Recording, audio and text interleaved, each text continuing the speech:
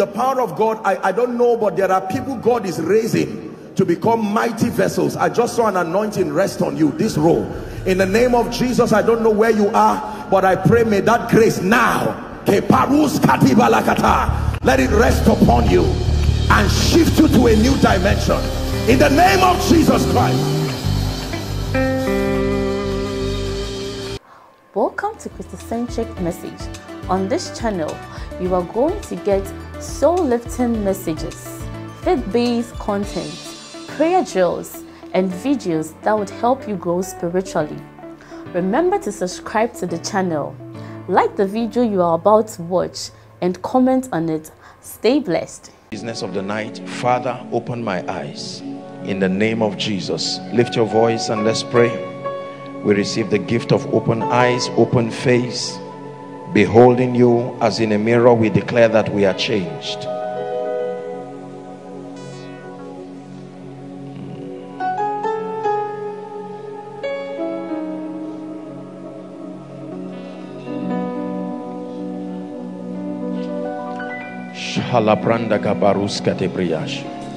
Open our eyes, grant us the grace to see in the name of Jesus Christ. Hallelujah. Praise the Lord. Now, please, I want you to pay attention very carefully. The Lord put it in my heart this week and next week. We're going to have a revision series from tonight into next week. Before we get into the next series that we have, there is a lot to cover, and we'll try to catch up, especially because of my absence in the last few weeks. So there is a lot. We really are behind schedule, but the Lord has put it in my heart. So we're going to deal with very serious matters, and the Lord wants to bring to our minds and our understanding these truths and these keys again. Sincerely, from the depth of my heart, I want you to excel. I want you to live very fulfilled lives. We have a mandate not to a congregation but to a generation, and we continue to press, trusting God to grant the grace to make this true. It is my desire as a man of God and as a leader to see people excel, all wise, and in accordance to the prophetic word. This year I really have been pressing to show us the ways of the Spirit that have been allocated for the various results that we desire. I only pray that by now we would have grown to a level in the Spirit where we place value on these truths. You see, the thing about truth, the Bible says you can do nothing against the truth but for the truth. And then the Bible, speaking about wisdom, says that those who seek me early, there is timing to impact. There is timing to acquisition of wisdom. Every time is not convenient. There is a time lapse that when you allow to pass without your pressing into certain dimensions of the wisdom of God, you will pay for it. It will not come easy. It will come at a very serious cost. Praise the Lord. 2 Peter chapter 1 and verse 12.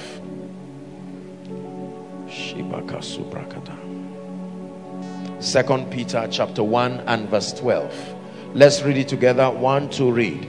Wherefore, I will not be negligent to put you always in remembrance of these things, though ye know them, and be established in the present truth.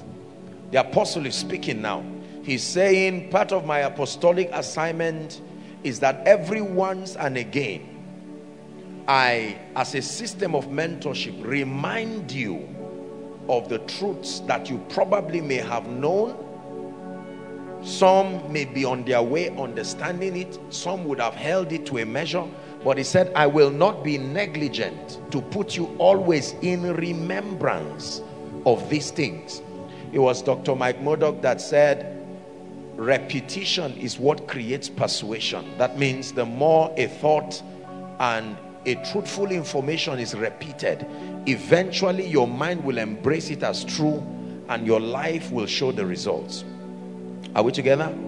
So I will title this Keys of the Kingdom. The Keys of the Kingdom. You can put in bracket revision series. The Keys of the Kingdom. It's a revision series. This is part 1. Next week we'll look at part 2. The goal is to bring to our understanding. It's like a refresher course. Praise the Lord.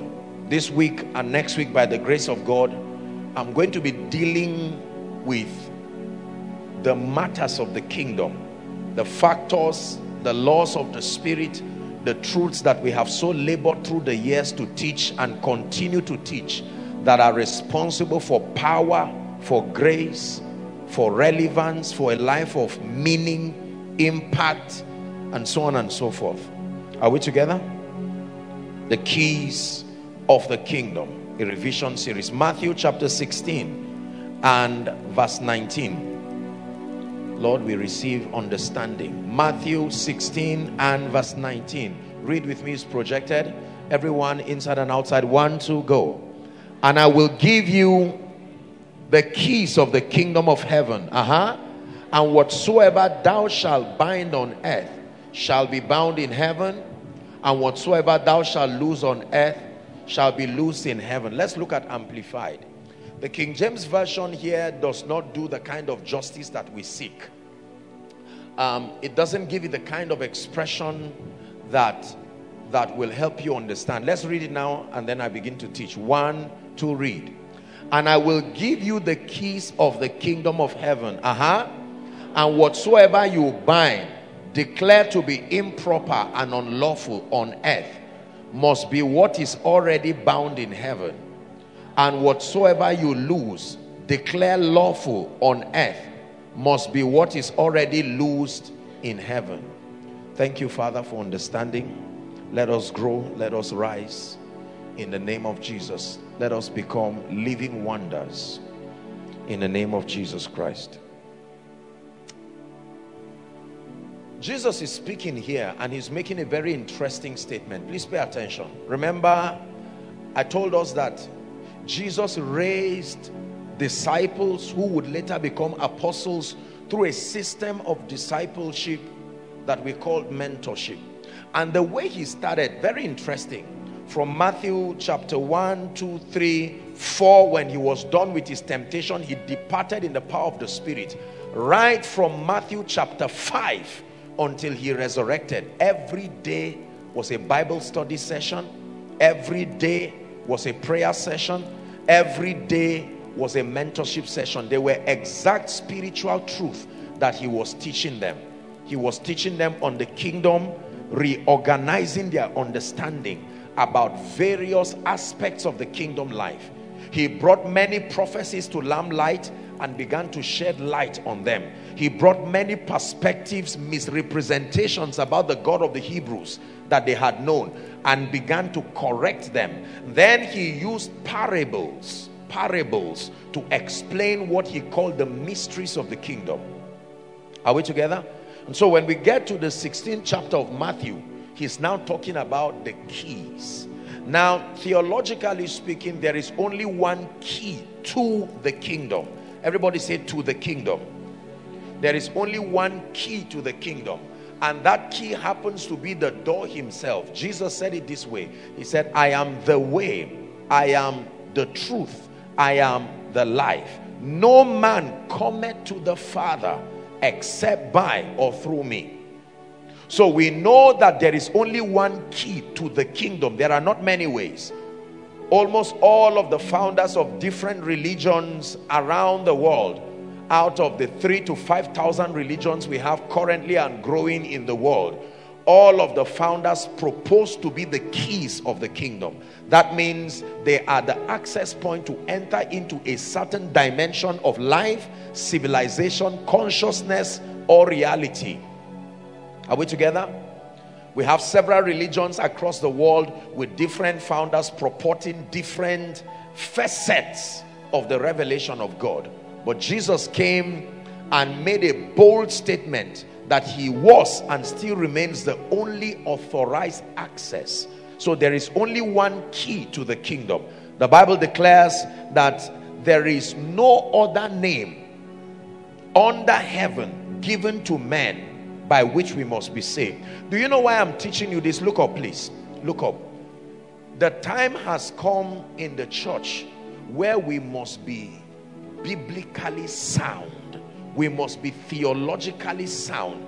The context of our spiritual communication must be balanced, must be intelligent, must be theologically sound. You must be able to make full proof of your ministry, defending the faith by understanding what you believe, not just believing blindly. Are we together? The days that we live in would require conviction. Conviction that comes not only through encounters but through understanding.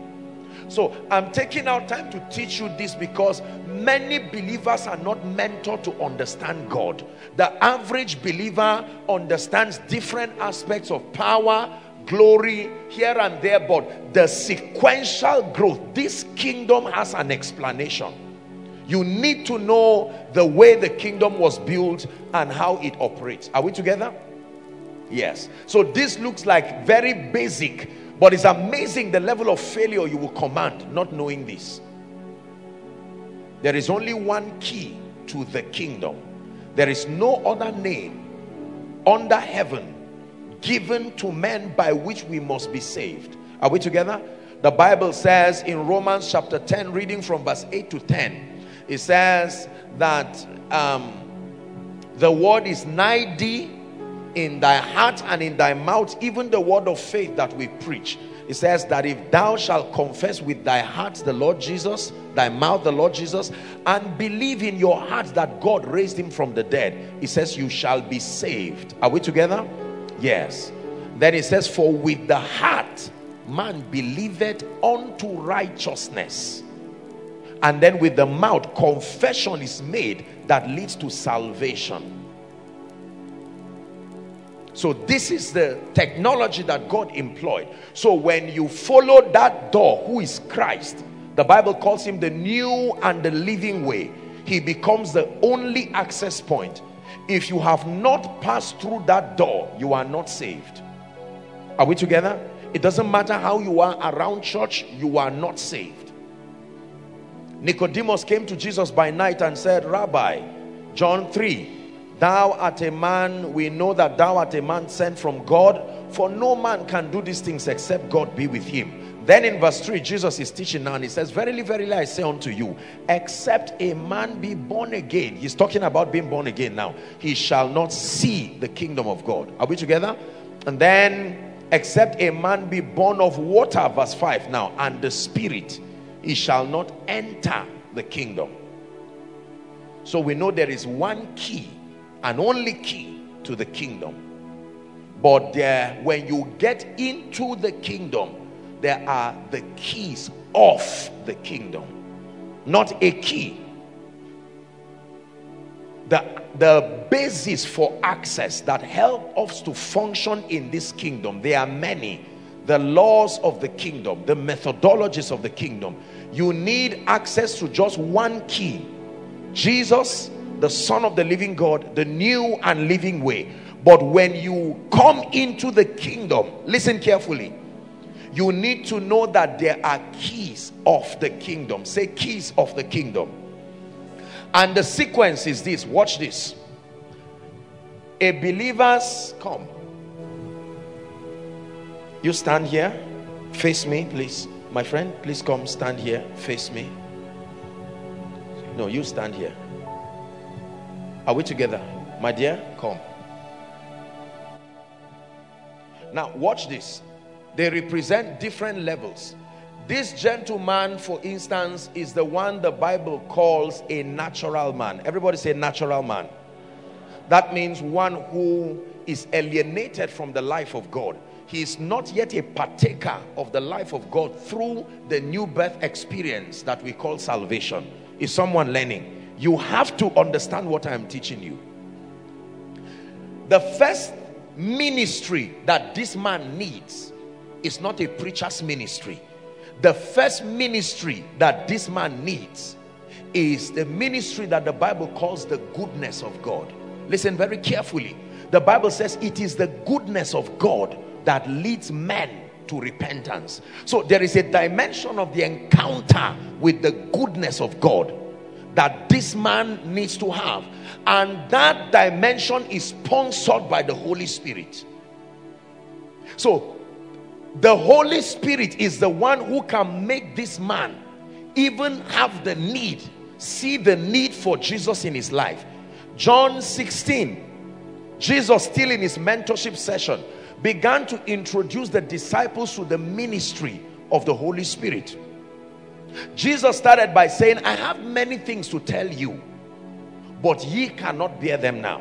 He says, how be it, listen carefully, that when he, the Spirit of truth, is come, he shall guide you into all truth. Are we together? He shall take of what is mine and shall give to you. Then the Bible says that the Holy Spirit has a threefold ministry to the world of natural men. He says he will convict you of three things. Number one, of sin. Say sin. Number two, of righteousness. Say righteousness. Number three, of judgment. Are we together?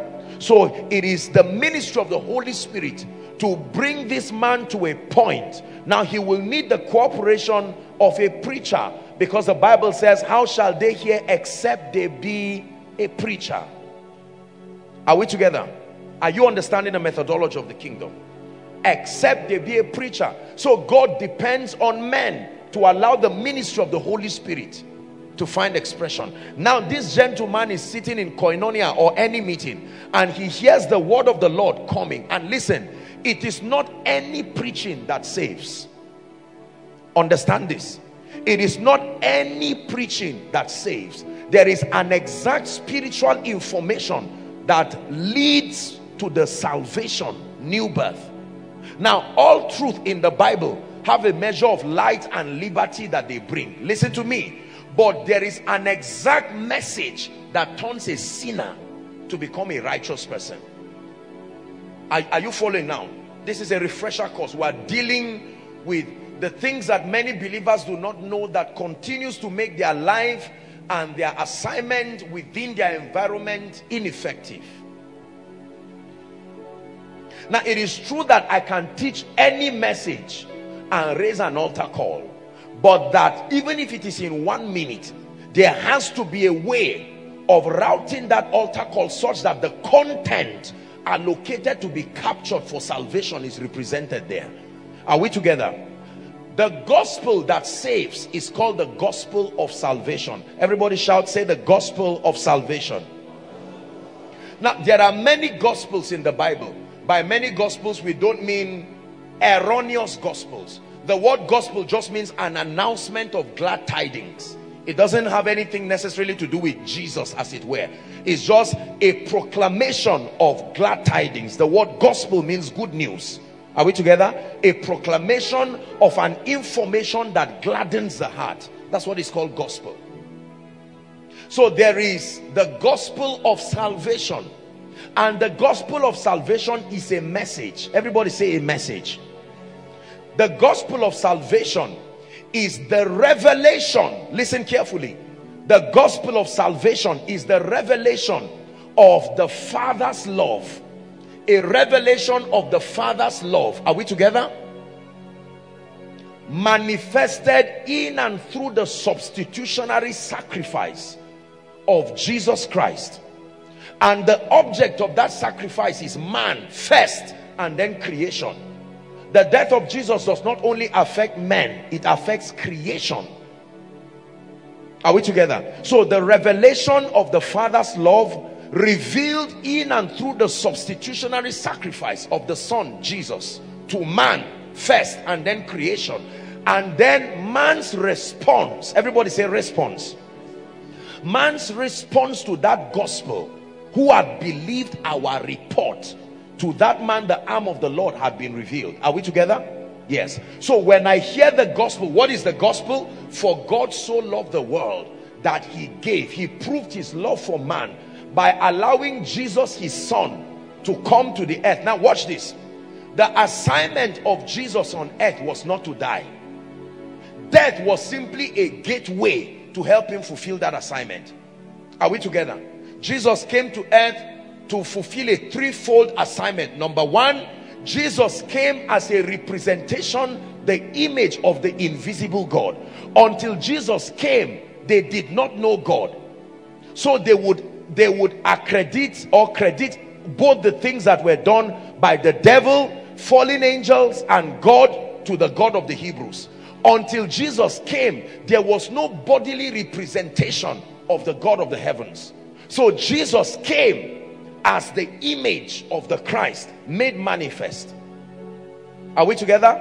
The Bible says the word became flesh and dwelt among us, and we beheld his glory, even as the glory of the Father, full of grace and truth. And the Bible calls him the image of the invisible God.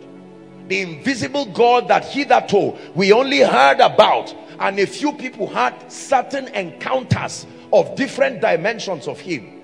That God is now personified in the Christ. So you can look at Jesus to know who God is. Jesus came as the will, the thoughts of God. The word of God is the word logos, the thoughts, the intent of a man seeking out for expression. Are we following tonight? This is basic salvation that is not basic at all. It is the strengthener of your Christian faith. You have to know how you came into this life. So Jesus came to reveal to man the image of the invisible God, as a commitment and a desire to help men know God. Number two, Jesus came as an agent of reconciliation. The Bible calls him the mediator of the new covenant. What does that mean? The bridge. Like two aggrieved parties. The word mediator is a legal term. It's a system of reconciliation. That means two aggrieved parties, or at least an aggrieved party that has broken relationship and fellowship. So Jesus came as the bridge. But in order to fulfill that ministry as Savior and mediator, he needed to pass through the legal system of the Spirit. And there are ordinances that have been in the realm of the Spirit that he had to subscribe to. Ordinance number one, the soul that sinneth, it shall die. It's a law that any soul that sins, the penalty is death. Are we together? Yes. Ordinance number two, without the shedding of blood. I'm doing a quick review so that we'll just pass this area. Without the shedding of blood, there is no remission of sins. No atonement, no remission. Are we together? So Jesus needed to satisfy that legal term. Number three, that except a corn of wheat falls to the ground and dies, it abides alone. So only death leads to resurrection. Anything that is alive in itself cannot resurrect. It will have to die and then resurrect with another life. Are we together now? So Jesus being the mediator, watch this. Number one, he came as a manifestation of the image of the invisible God. Number two, he came as the mediator of the new covenant to fulfill that ministry of reconciliation, drawing men, connecting men to God. And he needed to route it through Abraham, and by so doing fulfill the legal claims of justice. The third reason why Jesus came was to perform his high priestly ministry. You have to understand this, that he is a priest after the order of Melchizedek. That even in resurrection, he had to take his blood, the blood of the eternal sacrifice, and he went before the tabernacle in heaven that was adumbrated by that was on earth, and he poured his blood upon that tabernacle, so that once and for all salvation became real to men. Are we together? Yes. So the gospel of salvation is a revelation of the love of the Father, demonstrated through the substitutionary sacrifice of Jesus, to the end that when you hear that gospel and believe that it is true, that Jesus has satisfied the legal claims of justice, that now standing before the throne, you stand guiltless with the righteousness that is equal to that of the Christ. Are we together? Not like that of the Christ. When you receive that report, the Bible says immediately two things happen to you. Number one, the first thing that happens to you when you declare Jesus as Savior and Lord is that there is a translation, spiritually speaking, from the domain, the kingdom of darkness. That means a domain that is under the legal authorization of Satan, into the kingdom of his dear son. Now follow me very carefully. Are we together? And then the Bible says that when there is that translation, the second thing that happens, and all these things happen concurrently, is that by believing, it is credited to you for righteousness, like faithful Abraham. I hope you know the first person to hear the gospel was Abraham, our father. The gospel was preached to Abraham. In thee shall all the families of the earth be blessed. Abraham believed God and it was credited to him. And that formula of Abraham is what was given to the saints, to hear the report of the Lord and to believe by faith. Then it is credited to us as righteousness. People like Kenyon define righteousness as the ability to stand in the Father's presence without a sense of guilt, without a sense of condemnation, and without a sense of inferiority. This is what he calls righteousness. I will want to add that more than that, righteousness is the manifestation of the nature of the Christ in a man. It's more than just an act. The manifestation of the nature of Christ in a man is called righteousness. Righteousness is first who you are by reason of your believing the report of the Lord. Now, number three, we are given the Holy Spirit. According to Galatians chapter 3, Christ has redeemed us from the curse of the law. The Bible says, being made a curse for us, for it is written in the law of Moses that cursed is every man that hangs upon the tree. Why? That the blessing of Abraham might come upon the Gentiles. What is the blessing of Abraham? I've taught it here. Justification by faith. The blessing of Abraham is not a pronouncement. No, there are blessings of Abraham. There is the blessing and there is the blessing of Abraham. Three of them are not the same. The blessing of Abraham is the justification that comes by faith. The blessings of Abraham are the speakings that came upon Abraham as an inheritance by God, that we can route through the promise. The blessing is the Holy Spirit. Are we together? So the Bible says that the blessing of Abraham, justification by faith, might come upon the Gentiles to give us now access to receive the promise of the Spirit by faith. So we receive the Holy Spirit. The Holy Spirit is the representation of the life of God. He is the one we call Zoe. Now listen very carefully. The word eternal life is not something the Holy Spirit brings. It is his presence in us. The Holy Spirit does not bring eternal life. The Holy Spirit is the life of God.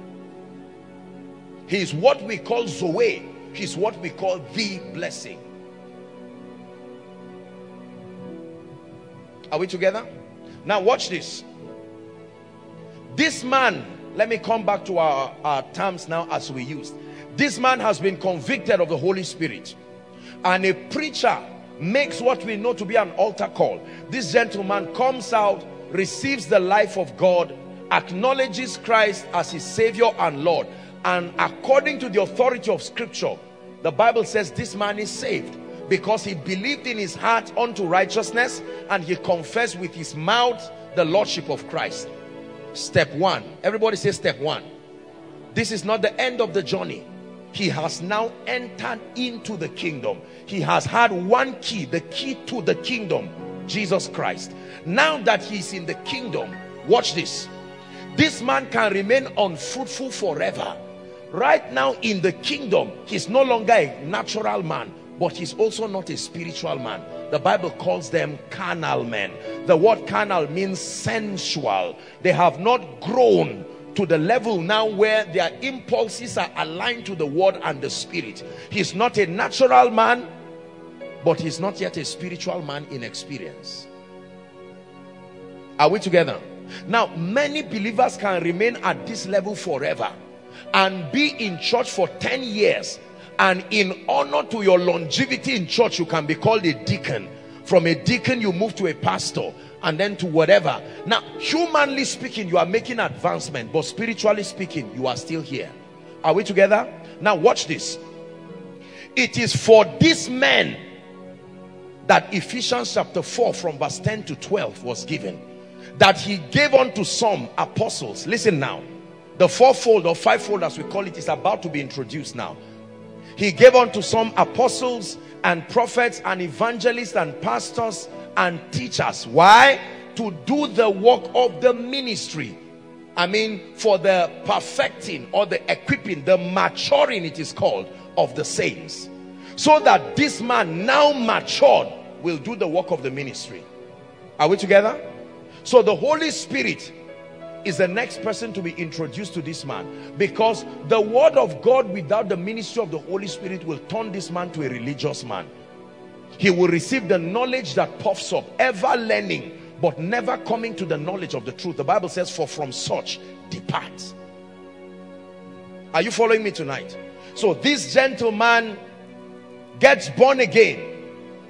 The sequence of spiritual growth is that for his health, look up please, for this man's health and his speed in growth, it is important to be planted within a community of believers, because being planted within the community of believers now will afford him the opportunity to be discipled. An interesting word I'm introducing now. Say discipleship.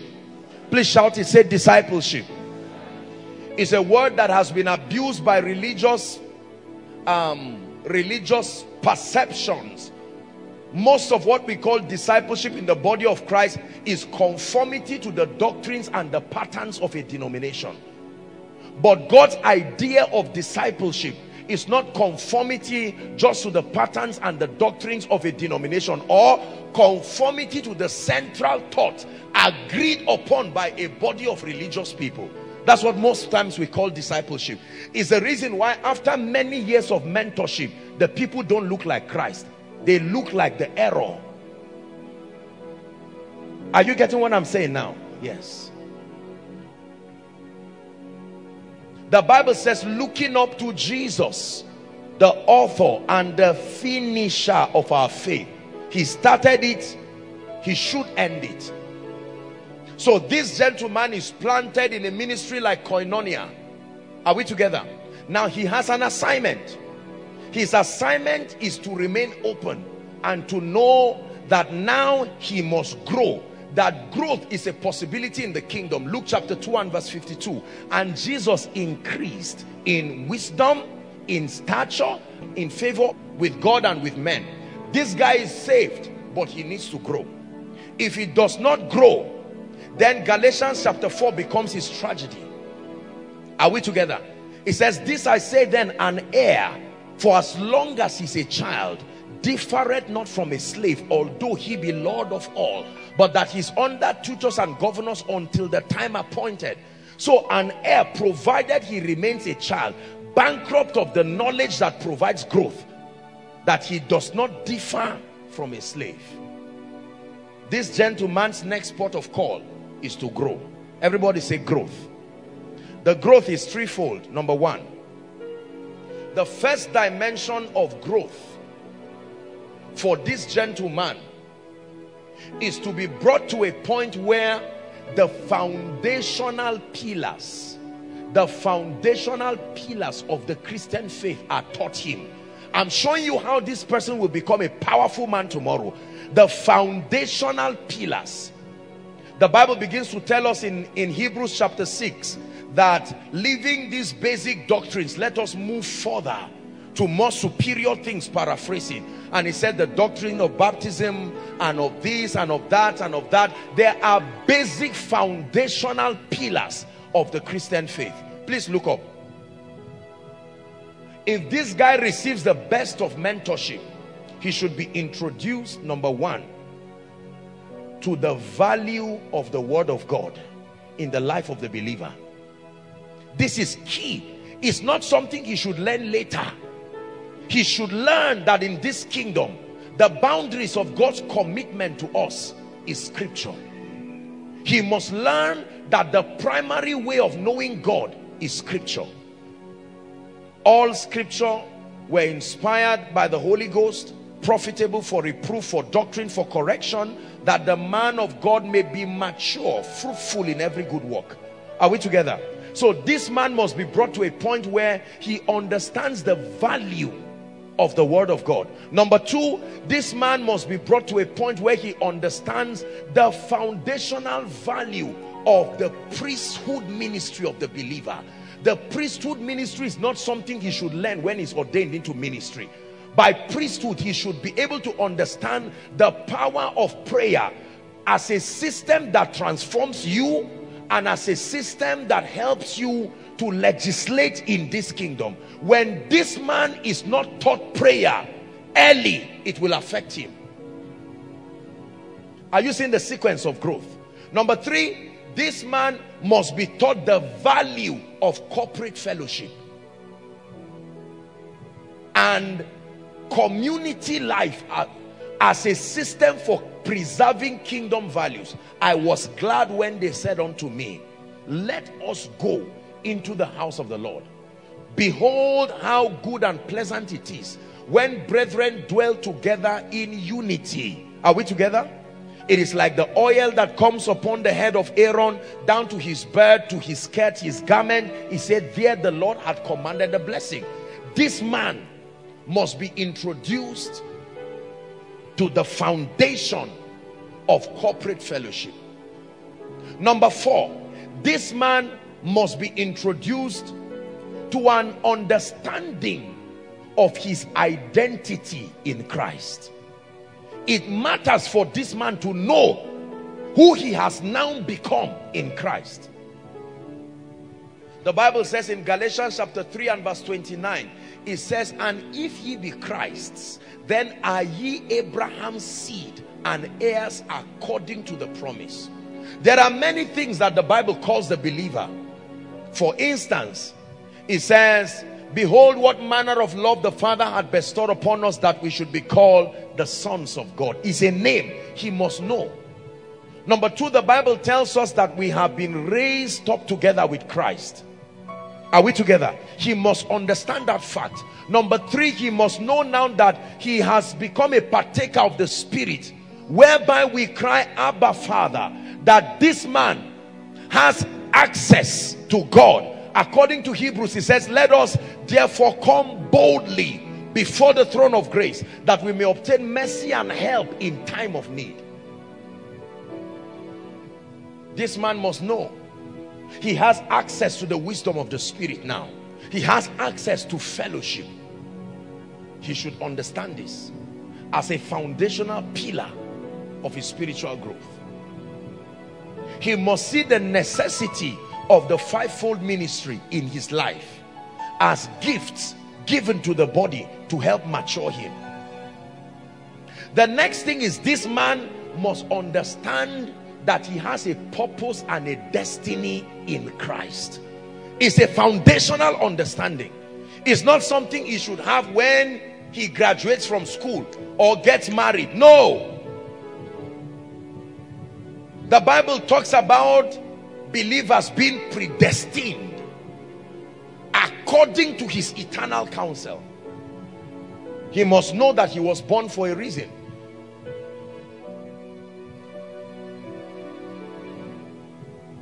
Are we together? When this gentleman, this guy is stooping down to respect me, his back will pain him. Oh, stand straight, eh? He respects me and he's leaning like this. God bless you for your honor. That's how the world will bow before you, eh? Now watch this. But you can stand. You have tried. Let's be fair on the gentleman. Praise the Lord. Now, do you know that when this guy now understands these things, they are very strong pillars. Now he can begin to move to the deeper matters of the kingdom. Are we together? What we call the mysteries of the kingdom. He will now begin to understand the methodologies, the ways of God. He now begins to understand the keys of the kingdom. He now begins to understand the mysteries that connect to the results that he desires. Already remember that the foundation of his life is God. Remember that he knows who he is in Christ, because this man is about to go through challenges somewhere in his life. And if he's not told who he is in Christ and the value and the power of prayer, and he does not have a system of mentorship that will tell him he's all right, this guy will be discouraged soon. When you get born again, there's usually a bonus for you. Whether you pray or not, things just work. You are jumping. Is to motivate you. Are we together? And you look at believers laboring and you are like, you mean this thing is this simple? It's an encouragement so that whatever comes your way, you will know your life is in his hands. Yes.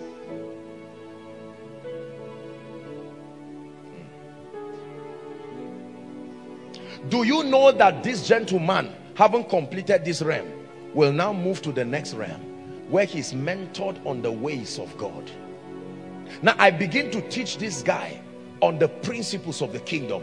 Here is where we begin to show him mysteries in the kingdom. That there is a mystery that connects longevity. There is a mystery that connects exemption. How favor works. How giving works. How the relationship with the Holy Spirit is built. How the anointing grows. The necessity for this. This guy continues to learn and learn them again while he grows. Now, this content is graduating this guy from a carnal man to become a spiritual man. With proper mentorship, he will get to a point where he becomes strong and mature. His convictions are strong. He's not only believing because a pastor said, a prophet said, an apostle said. He has come into a conviction about God. Watch this. When he gets to this level, the next assignment is for him to now be taught the principles that make him a battle axe. Thou art my battle axe and my weapon of war. That you are not only in the spirit to grow alone. Are we together now? That it's time for you to mature and now become useful. This is where you need to now understand the principles of kingdom advance. What it means to become an ambassador. What it means to be mightily used by God. It is at this point this man begins to learn the laws of influence. This man begins to understand the deeper dynamics of the power of the Holy Spirit. You see, this is how he started. As a naive, confused Christian, not knowing his left from his right. And with a few months and a few years of proper discipleship, look what he has become. A mighty battle axe. Now look at this. Why are many believers in church for many years? The average church has 2 to 3 services per week. And after many years, the believer is still here.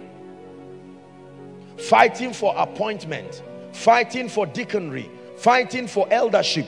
Fighting for this and that and that and that and that. And sometimes the pressure and politics of ministry will make the person to be ordained here as a pastor. Are we together? Now, a baby about to lead babies, he does not know anything about the things of God. Members say, we don't like you, and he says, I'm not doing ministry again. Why? Because he's a baby. He's broke and he fetches from church offering and says, I will return it later. He's a baby. He has not seen the value and the excellence of service. This guy is persecuted and he says, God, why me? These are the languages of babes. It says, strong meat are for them who are of full age, who by reason of use have learned to exercise their senses unto godliness. If I turn to God today and say, why me? It's an embarrassment is an embarrassment to his investment in my life. Not at this level. The difference between this man and this woman is that at this level, you should have gained mastery. The things of the kingdom, you should not be learning how to walk at this level. When you see someone who is, you don't put babies on wheelchair. But if an adult cannot walk, you put him on wheelchair. Nobody puts a baby on wheelchair and say, I said you should walk and you are not walking. Nobody prays for a baby for a miracle and say, rise up and walk. It is allowed in that realm. But when you become an adult and you cannot walk, it's an attack. Listen, when people say they are matured as believers, ask them, what makes you think you are matured? Say, I'm not a baby Christian at all. I'm not. Why? What makes you believe? Say, I've suffered in this life. No, that's not the reason why you are a matured Christian. Not at all. It is true that the furnace, don't get me wrong, please understand this. It is true that the furnace of affliction can refine. But suffering is not the reason why you are a matured Christian. You may be suffering as a result of ignorant attack that you don't have the knowledge for. This person should be able to help this person in a heartbeat. This person should be equipped with such spiritual knowledge. Listen, if I come and say, Pastor, I'm in trouble, like an encyclopedia should just open. Which mystery is allocated to solve this man's problem? This is the justification for being spiritual. When you talk to this person and say, you know the way life is, you are supposed to be here, not here. This person should have at this point had a covenant with God, or be connected to strong covenants, that even where his or her personal faith fails, there should still be a way of routing results. Otherwise, who brought you here? Who qualified you here?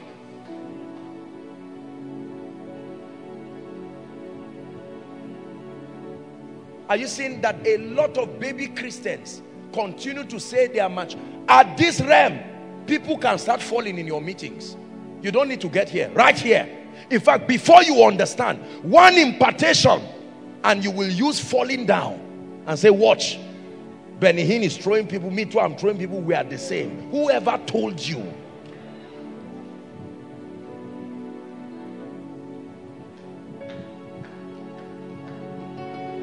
Please understand what I'm teaching you. This is a refresher series that many believers do not understand. So the Bible says, I will give you pastors after my heart. Men of God, hear me. You have an assignment to build people sequentially. You must know what they are to become, not hope that you are doing the right thing.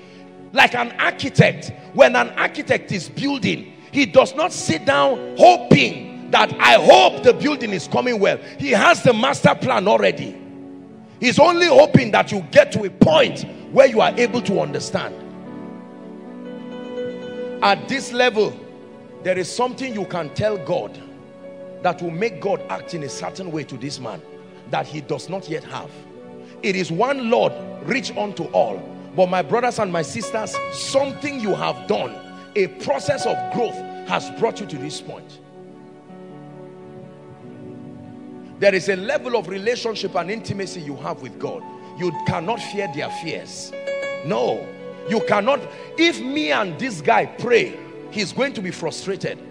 We can pray a general church prayer, but if he comes to the secret place to pray with me, this guy is going to be tired. He's going to pray from his realm, and he will hear me talk to God in a way that does not make sense. It may not even sound scriptural, but it is. There is a level. I will call God names he has not heard anywhere. It's a name that my experience gave God.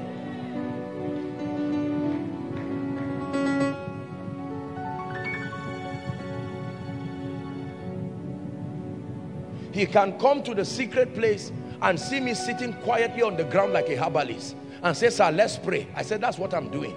And he said, I thought prayer is just when you are talking and rolling. And I say, yes, just do what you are taught. You are correct. Only you can satisfy me. Only you can satisfy my soul. Satisfy my soul.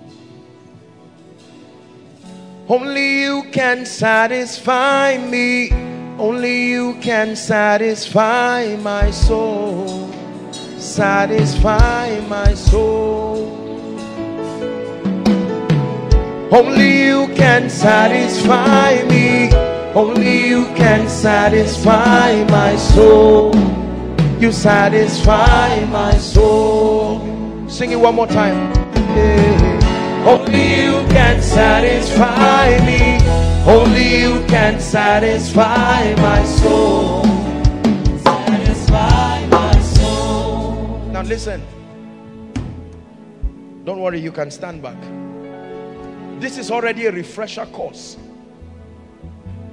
Many of us are born again, but I tell you why our lives are unfruitful. I can watch you pray for 1 hour and tell you at least 10 things you have done wrong. As serious as you are praying, I will tell you the part that will be answered and the part that will not be answered. I will tell you what was unnecessary in the content of your prayer. Now at this point, God will not show you, because the goal is not the accuracy of your prayer, but the zeal of your prayer. So he will allow the error just pass. There's no need for accuracy. He's cultivating zeal. You can pray and make mistakes. The goal is that you become prayerful. The realm of accuracy is waiting for you in the future. So you will find out that you are praying a lot of nonsense, but the more you pray, the more God is backing it. The idea, it is easier to edit your prayer life when you have received the spirit of prayer and supplication. When you are corrected here, you will be discouraged. When you get here, you will find out that many things you prayed for were already answered in your growth. You were never supposed to pray for them. Growth already answered that prayer request. Only you can satisfy me. Only you can satisfy my soul. Satisfy my soul. Please sit down. Sit down. There are many people parading themselves as matured Christians. You say, why? You say, I've been born again for 10 years. What does that mean? What does that mean? It is true that longevity, if well utilized, that's time. And if you invested in it spiritually, the Bible says that he that sows to the spirit will of the spirit reap life everlasting. But he that sows to the flesh will reap corruption. You can sow to the flesh for many years. It does not mean you reap life. Are we together? This thing I told you is the basic foundation of any believer's Christian life. If you do not know this, you will leave God eventually. Something about the absence. Now imagine that, where are you come? Imagine that this guy just got born again, and the next thing he's hearing is a teaching on influence or a teaching on prosperity. This guy is going to fail woefully. Do you know why? Because it is dangerous to be taught prosperity as a carnal man. The flesh will not allow the purity of that message to bless you. The message will fall on lust that is already there, and it will make this guy a dangerously materialistic person. So there is a sequence of growth. Not every topic is relevant to every believer. Imagine that this guy gets born again and his first message is love and life partner and relationship. Do you know what is going to happen to this guy? He's already dead even before the series on relationship is over, because I can tell you this guy's prayer life is not going anywhere. This guy's life is not going anywhere. The awareness that there is a beautiful lady to see and marry would not, you think he will pray the way you are praying, that you are praying like a madman, not when you are aware a lady is looking at you. No. What if I miss the moment and the flesh is there deceiving you and you are failing, programming woeful failure? But if this guy is taught that the beginning of his life is God, he can be praying like a madman. Any lady that does not like that demonstration does not like a profitable destiny. Yes, sir.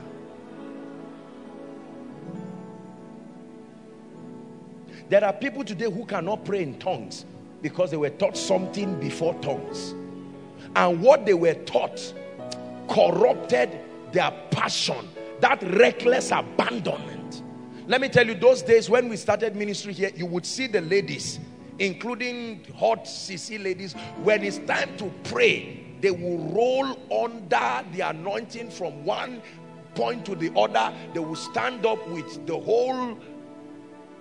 whole paraphernalia rumpled to pieces.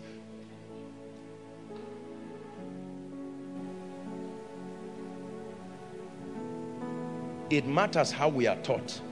It matters who defines your spiritual value, who cultivates your hunger and your appetite for the things of God. The keys of the kingdom. Now, I said that because it was important to lay this foundation. But in this refresher series, my goal is really not to touch on these basics.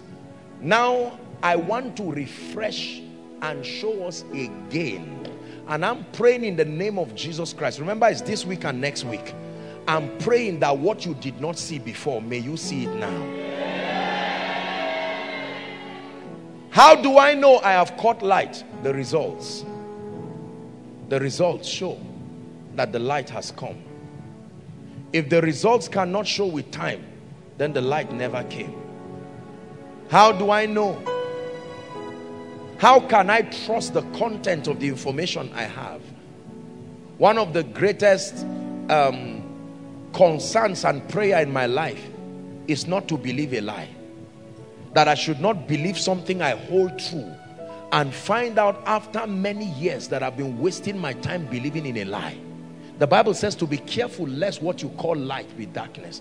There are things people have believed about prosperity that is punishing them today because the content was wrong. There are things people believe about church and ministry growth today that is making them languish in failure in spite of the fact that they are anointed.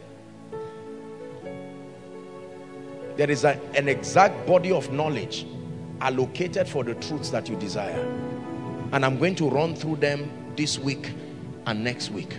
Can you lay hands on your head and command that in the name of Jesus your understanding is fruitful? Lift your voice and pray. Please pray.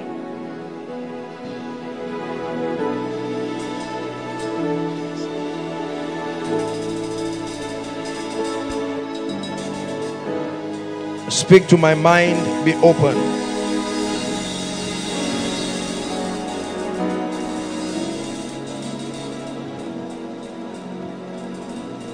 Hallelujah. Now, Matthew chapter 16 and verse 19. Let's go back, please. And let's deal with these issues now. Sincerely, it's my prayer in the name of Jesus Christ that we will hold these keys and we will rise in a way and manner. The mysteries of the kingdom demystify life. They bring you to a point where you see that life is not as complicated as it looks.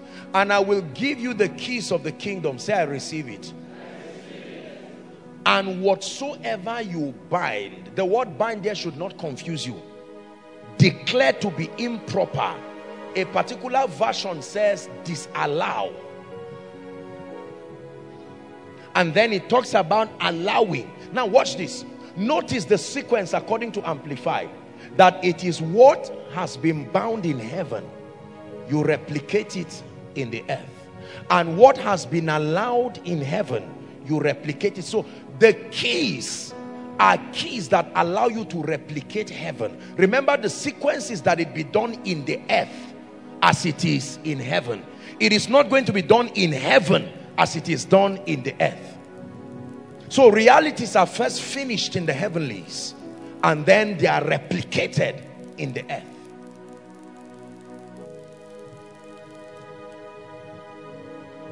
The keys of the kingdom. Still amplified, Psalm 82. Let's start from verse 5. Still amplified. Very powerful rendition. It says, they know not. Amplified. Keep amplified there, please. It says the magistrate and the judges know not, neither will they understand. They walk on in darkness of complacent satisfaction, and all the foundations of the earth, the fundamental principles upon which rests the administration of justice, are shaken. 6. I said, you are gods, since you judge on my behalf as my representatives. Indeed, all of you are children of the Most High. Verse 7, let's shout it together. 1 to go. But you shall die as men and fall as one of the princes. So the keys of the kingdom are also the keys of knowledge. The keys of the kingdom are also the keys of knowledge. Specific knowledge that gives us enlightenment and authority. Access to spiritual truth, access to information, illumination.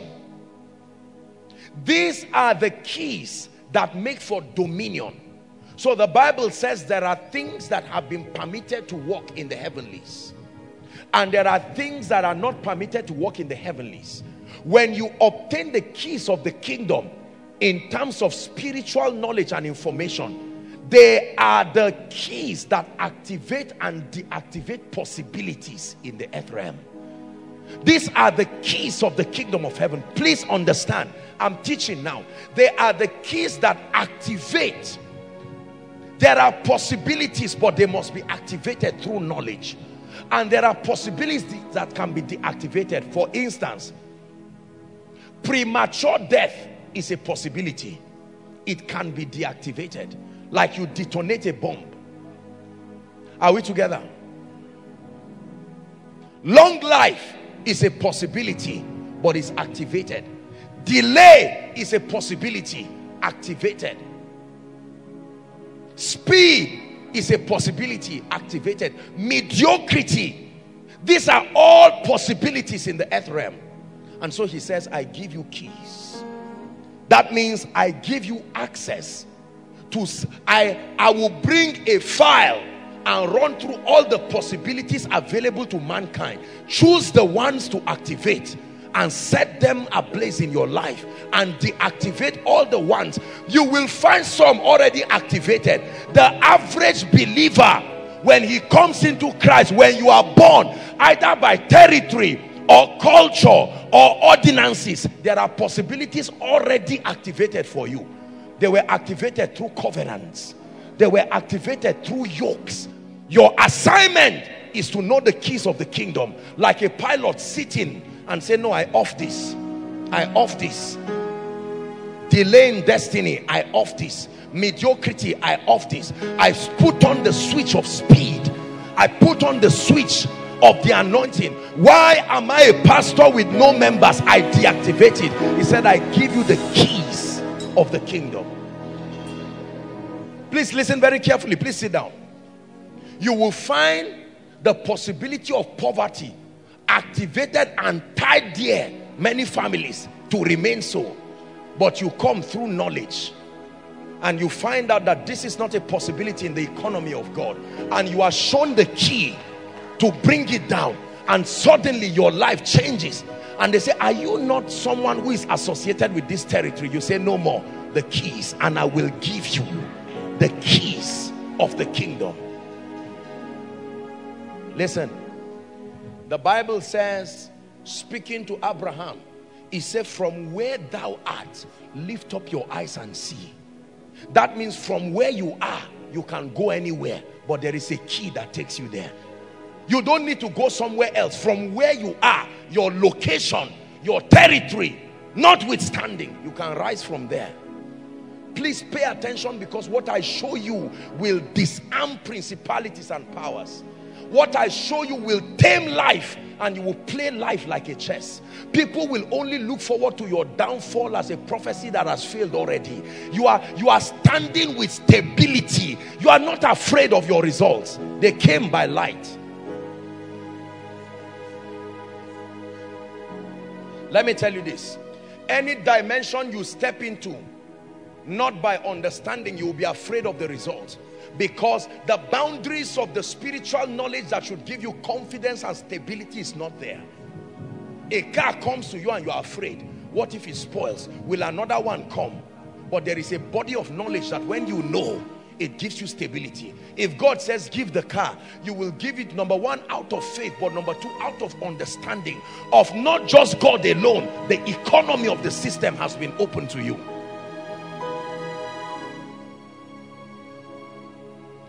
The major assignment of a believer is growth. The major assignment of a believer is enlightenment. Being brought through the power of light to a spiritual dimension where ignorance fades away. Not boastfulness, not arrogance, but you come to a place of stability. I know whom I have believed, and I am persuaded. See, there are things when you tell me today, it is going to be stupid for me to be worried about. No.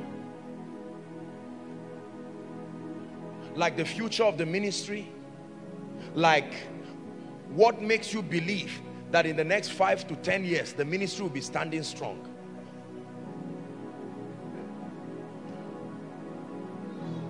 You see, fear truly comes because of ignorance.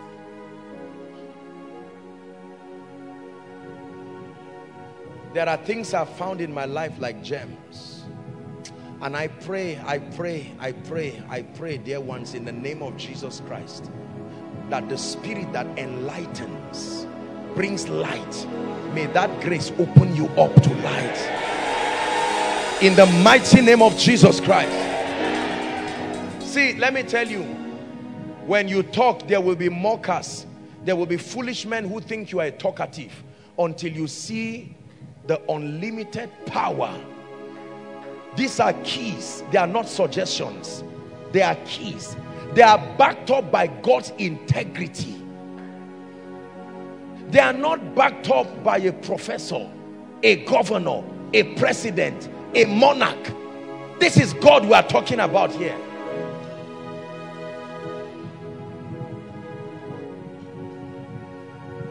Please sit down.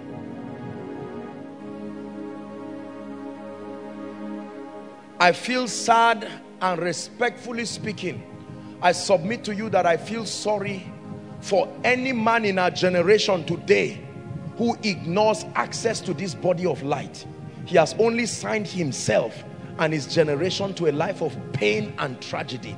I don't care who, and I don't care what arrogance is back of that ignorance. There are truths when you ignore, it's a generation that pays for it. It's not an individual. Listen, you are hearing the things that you are hearing. Blessed are your ears, Revelation says, for they hear these things. The truths that you are hearing are a word that is coming to Jacob and is coming for the sake of Israel. When God wants to visit Israel, he finds Jacob and sends a word to Jacob, and it lightens upon Israel. Thou will show me the path of light, for in your light we see light. Who can claim to see when God has not shown you light? What are you seeing? Job 29 and verse 3.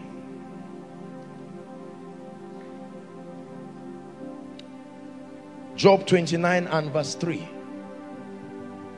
Please, let's hurry up. Let's work together, media. Job 29 and verse 3. Job is speaking now. When his candle did what? Shined upon where?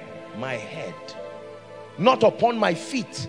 The first assignment of the light of God is not your feet, is to shine upon your head, to take away that darkness, that vagueness, that assumption. It may be an age-old assumption, but it's still an assumption. A popular assumption is still an assumption. And then he says, and by his light I walk through darkness. That a man can find his way out of light. and you find your way and stand in a position where your life becomes a living wonder. Not that you work miracles, you are one yourself. A living miracle. Your life is a message whether you are preaching or not. This is what God is making you become. And listen to me, you don't become it just by wish. You are exposed to an organized body of spiritual knowledge. Understand my choice of words. Not every spiritual information makes men. There must be an organized body of spiritual knowledge allocated for the various dimensions of God that you want to see manifest in your life. When you learn this, let me see the power, let me see the cause, let me see the yoke, let me see the enchantment, let me see the divination, let me see the scourging tongues of men and the ill wishes of men that sustains the power to keep you down. It no longer exists. You will know how cheap darkness is when you stand from a point of spiritual illumination. It is true that when the light shines in darkness, truly the darkness does not comprehend it. Where we are right now, we have to admit, is a product of an inaccurate understanding of the body of knowledge allocated for the results we desire. Please hear me. I'm careful to say this thing because sometimes it looks like pride. You hear people prophesy, I did this, and favor came. And for me, it's not the testimony. Do you know what you did? And can you do it again? Any result that cannot be reproduced is not a real result. You can stumble into results, but sustainable results that dumbfound the pride of this arrogant age must come by knowledge. Apostle, you don't understand my situation, that's why. If you were in my shoes, no sir. I respect your pain, but I admit to you, your pain is proof of the dominion of darkness. Let light come and you will watch what happens. Because every desire that we have, there is an allocation of it based on the word of God. And if it is not captured in my life, I must admit that there is something I do not know. The earlier you admit that there's something you did not know, the better for you. Quickly. Don't wait till you fail for a long time. The moment you start failing, stop immediately and say, I'm not continuing until I'm sure of what I'm doing. That way you will redeem time. Many people fail for many years. They are humbled by life before they have to come back and say, okay, I didn't get it. Let me get it now. You will thank me for the truths that I share with you. You will thank me for the truths that I show you. Hallelujah. Now let's explore some keys of the kingdom. Number one. There's part one and there's part two. The first key is found in Genesis chapter 1 verse 1.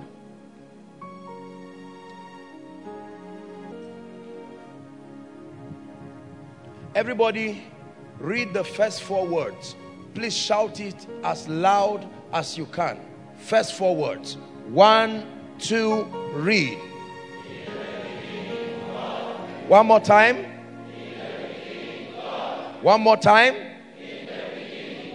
One more time. Last time now. This is the first law. When God does not begin a thing, it has failed. In the beginning of anything is not knowledge. In the beginning of anything is not skill. In the beginning of anything is not connection. In the beginning of anything is God. I am Alpha, Omega. Don't call me to join something you started. If I do not begin it, my commitment is not there. I show you a powerful secret. In the beginning of your business, God. In the beginning of your marriage, God. In the beginning of your exploits, in the beginning of ministry. This is a secret that has changed my life. anything God does not start, he will not back. He has to start it as alpha, because when he starts it, you will use his methods. You will not use your method and call on him to back it later. Our proud world today thinks God is only useful for spiritual life. When they want to do business, they take God out. When they want to do ministry, they take God out. Love and relationship, they take God out. Everything, they take God out. But I show you the first 4 words. Keep it there, please, media. This is the first spiritual law that I want to show you tonight. In the beginning of my life, God. In the beginning of my ministry, not passion, not desire, not assignment consciousness, God. At the center of it all, it's you that I see. It's you that I see. I don't see myself, I don't see my achievements. At the center of it all, it's you that I see. It's you that I see. There is power in your name. Miracles happen in your name. As we lift our voice in praise, it's you that I see. It's you that I see. Listen up. In the beginning of my marriage or my desire to marry, beauty, you are joking, you will pay for it. The beginning of my desire to marry a macho, handsome guy with a job with NMPC, you will pay for it eventually. In the beginning of my business, intelligence and a well-accredited mentorship, you are failed already. The first secret to excelling in life is for God to not be a participant, but the alpha of all that you do. Don't call God to participate in an idea that you finish with yourself. You organized it, you chose your life partner, you chose how many children you will give birth to, and you say, God, come and bless it. No, God does not work like that. You started your business, you chose your location by yourself, you even bought the first consignment. As soon as it arrived in Nigeria, you say, Lord, here it is, it's yours, it's not his own. You started your ministry, decided where the church will start. You already ordained pastors, you called members, you called everybody, and you say, Lord, behold your assembly. No, sir. The great know the secret to lifting. They don't move. Moses said, do not send us away from here. We cannot start this journey if your presence will not go with us. We are wasting our time. It didn't say if our weapons don't go with us. It didn't say if our gold. A man that had gold had weapons, yet he's saying these things are mundane. God, if you will not go with me, please don't send me. How shall they know that we're a people that are separated? And God says, you got it. My presence will go with you and I will give you rest. The Bible says, for with God all things, for with God. Not for when you are moving and you say, okay, God, why are you leaving me? Oh yeah, now come and hurry up and join. And then you say, God, come. No, sir. No, sir. No, sir. Lord, where are you? If you will not lead, I'm not going. I'm not going. Lord, if you will not lead me in ministry, I'm not going. Is it not written in your Bible that if the Lord is your shepherd, you shall not want? No. Thy rod and thy staff, they comfort me. He said, I am the vine. Don't be confused. We are together, but you are the branches. You are not the vine. I am the vine. You are connected to me, but you are the branch. He distributes it very clearly. Our dominion is shared dominion, not dominion that is derived by our own strength. It's a secret that I've worked with in my life. My brothers and my sisters, I have no business going where God is not going. It is not my concern at all. The pressures of life will push you to many things and places where God is not. There is a way that seemeth right unto a man, but the end thereof are the ways of death. What looks cheap now will be costly when you start paying for it. When we're about to start this ministry, haven't done everything by the Spirit. 3 days before Koinonia would start, we had done crusades. We had been in ministry for a while. But before Koinonia would start, I still went back for a retreat. God, please, one more time. Are you the one speaking? And are you still leading? I tell you the truth, if God said no, that will be the end of it.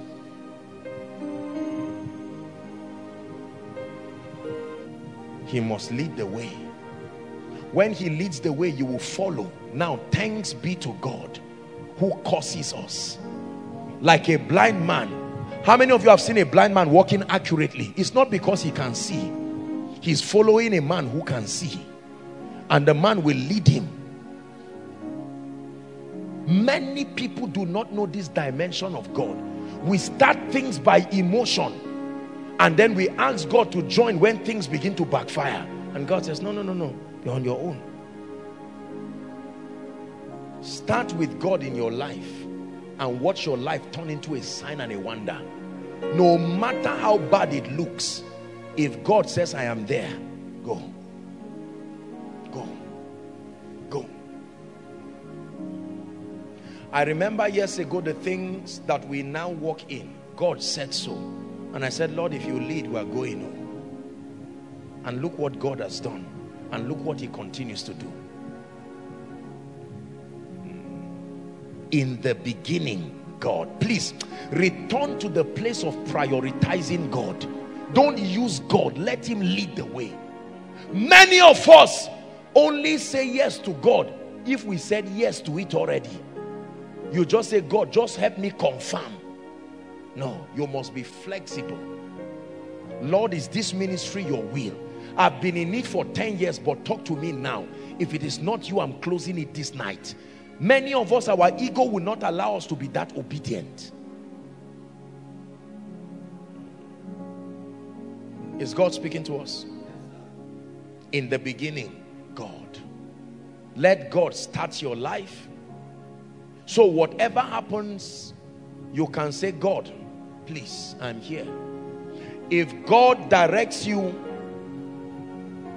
and grants you approval, and you get married to a wife, and that lady becomes barren, 2 years, 3 years, you have a legal right to go to God with your wife. Stand with God and say, Lord, you are the one that joined us all. We came to you. You gave us the right to choose, but we returned it to you. And we say we don't trust ourselves. Guide our decision. And you guided us. Now the devil is bringing barrenness. You put pressure on his integrity, and he will have to arise.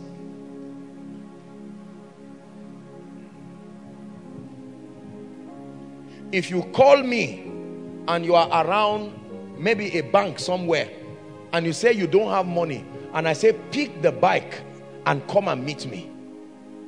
You told me already you don't have money, but I said you should come. By the time you come and you cannot pay the bike, who will pay for it? I ask you to come. I must take responsibility for your obedience. You will always be afraid to go to God when he did not start with you. What will you go and tell God now? Of course his mercy is there, but you cannot stand now and say, oh God, this wife you gave me, you were at the beer parlor under the heavy, and then on that day you drank unusually, and it's from the standpoint of that drunkenness you made a destiny decision, and now you have to pay for it. Of course God is a merciful God and he can restore, but the truth is, before the restoration comes, you will be paying for it. Until the word of the Lord came, the word tried him. Look at me, please. Don't be too big to allow God start. Don't feel my ego is there, I'm too intelligent.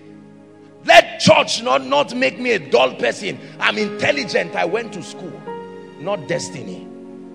not destiny. You must learn to step back and say, oh God of heaven, I declare before you sincerely, there is nothing that I know moves God like a broken and a contrite heart. Let God find a man who is genuinely broken and contrite. He will veto whatever is wrong and come. A broken heart is a real invitation for his presence. Are we together? Let me give us one more. There are keys, so the keys are many. You hold them and hang them like a chain of royalty, a royal diadem, and you move through life. You stand by this door, you remove one key, you open it. There are doors you don't just open, you break the door so that others can pass too, because you can pass and the door will be locked. He has broken the gates of brass, not opened it, broken it, and cut the bars of iron in sunder so that others can pass. Will I pass a door and my child will not pass?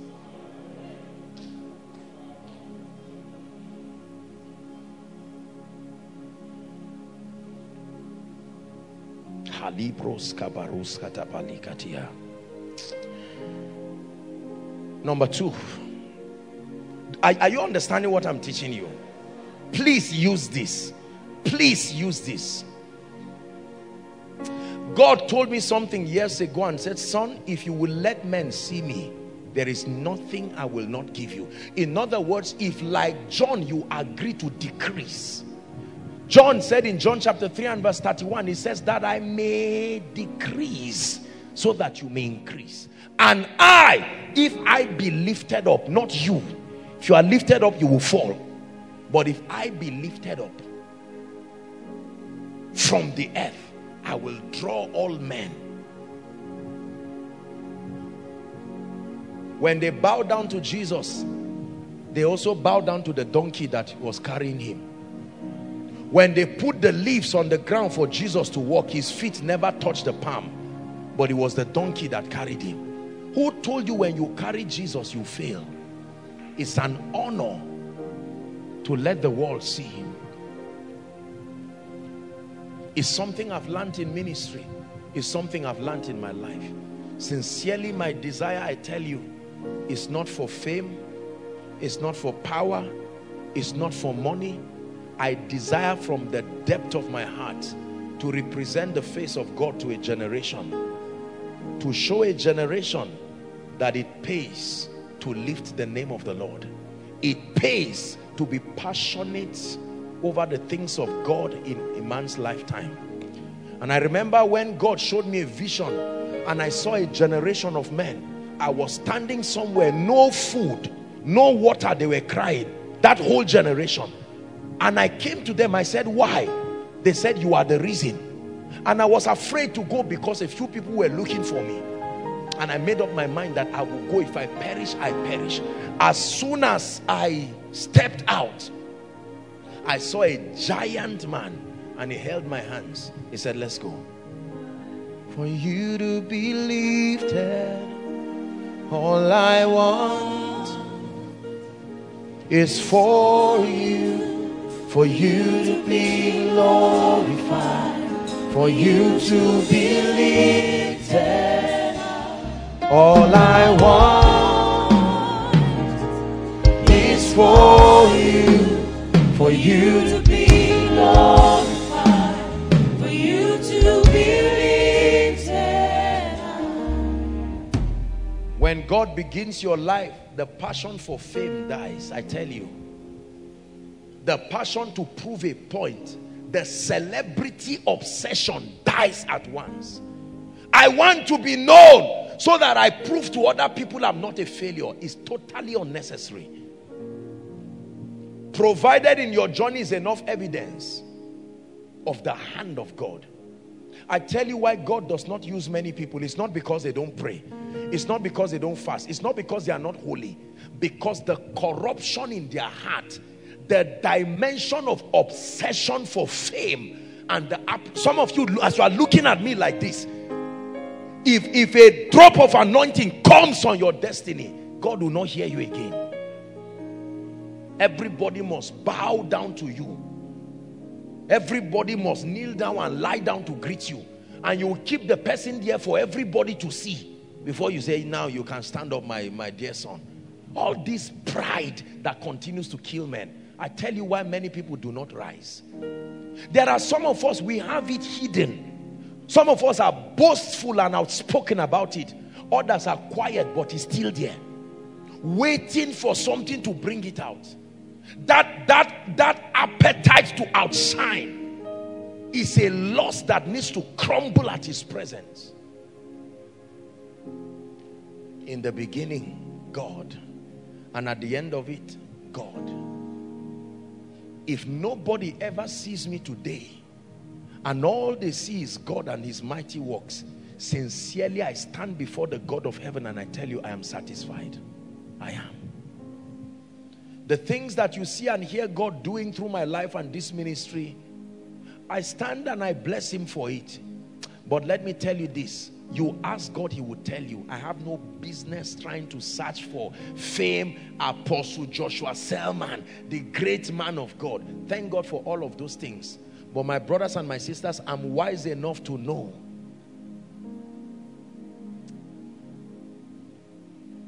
that without him, I can do nothing.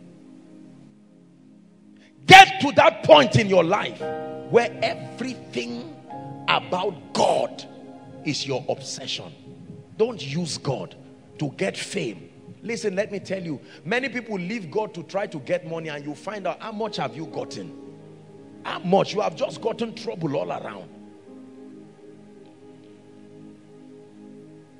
When God swears over you to lift you, let any obstacle clear that way, because even if you are a believer, it will crush you.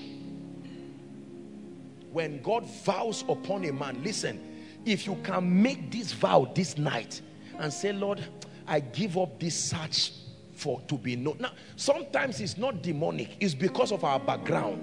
We came from backgrounds where, and some of us, our cultures, you derive respect from the money, the jeep, the car, the house. The moment that is there, they say, ah, you are a real man. Thank God for culture, but please be born again.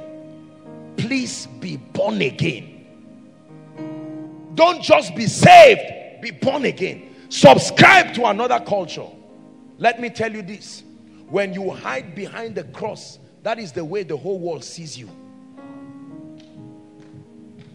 The secret to your being seen is his being seen. When they see Jesus, they have to see you. My life is a testimony.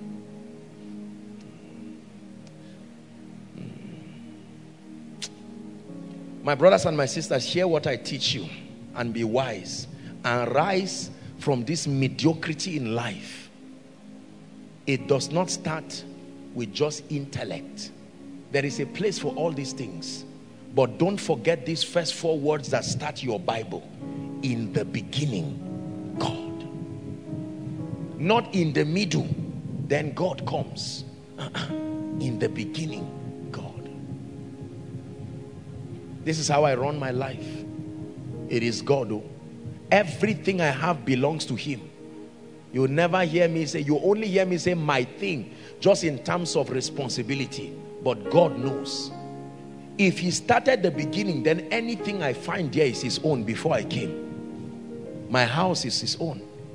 My cars, his own. The influence, his own. The fame, his own. The anointing, his own. I'm only a steward, and I remain a steward forever. And the Bible says, moreover, it is required in stewards that a man be found faithful. I show you why only few people ever rise in a generation. It's not Rema.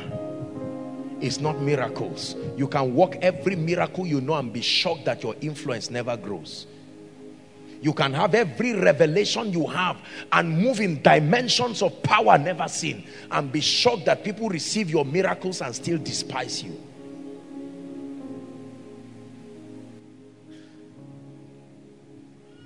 Let all the other names fade away. Let that be your prayer. Let every other name fade away, till there's only you. Let every other name fade away. Jesus, take your place. Let every other name fade away. Please sit down. Let's start the second. The second is almost a master key, except that it submits to God too. The second is almost a master key.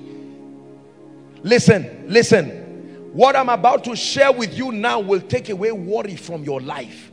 This worry about what to eat, this worry about what to wear, this worry about how you will become famous.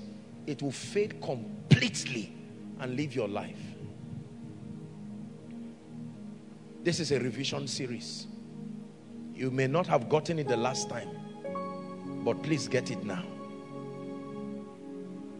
Success is not pursued. Success is not pursued. Success is not what you look for. You will never find it. Success was designed to come just like faith. Just like faith cometh. You don't pursue faith. You don't pursue success. Please hear me. Success is what is attracted to you by reason of who you are becoming. Not what you are doing. Who you are becoming. Please understand this spiritual law and stop wasting your time looking for mundane things that will never come. Success is not what you pursue. Seeking success is a curse. Spending your life looking for it is a curse. Are we together? Now please look up. Let me teach.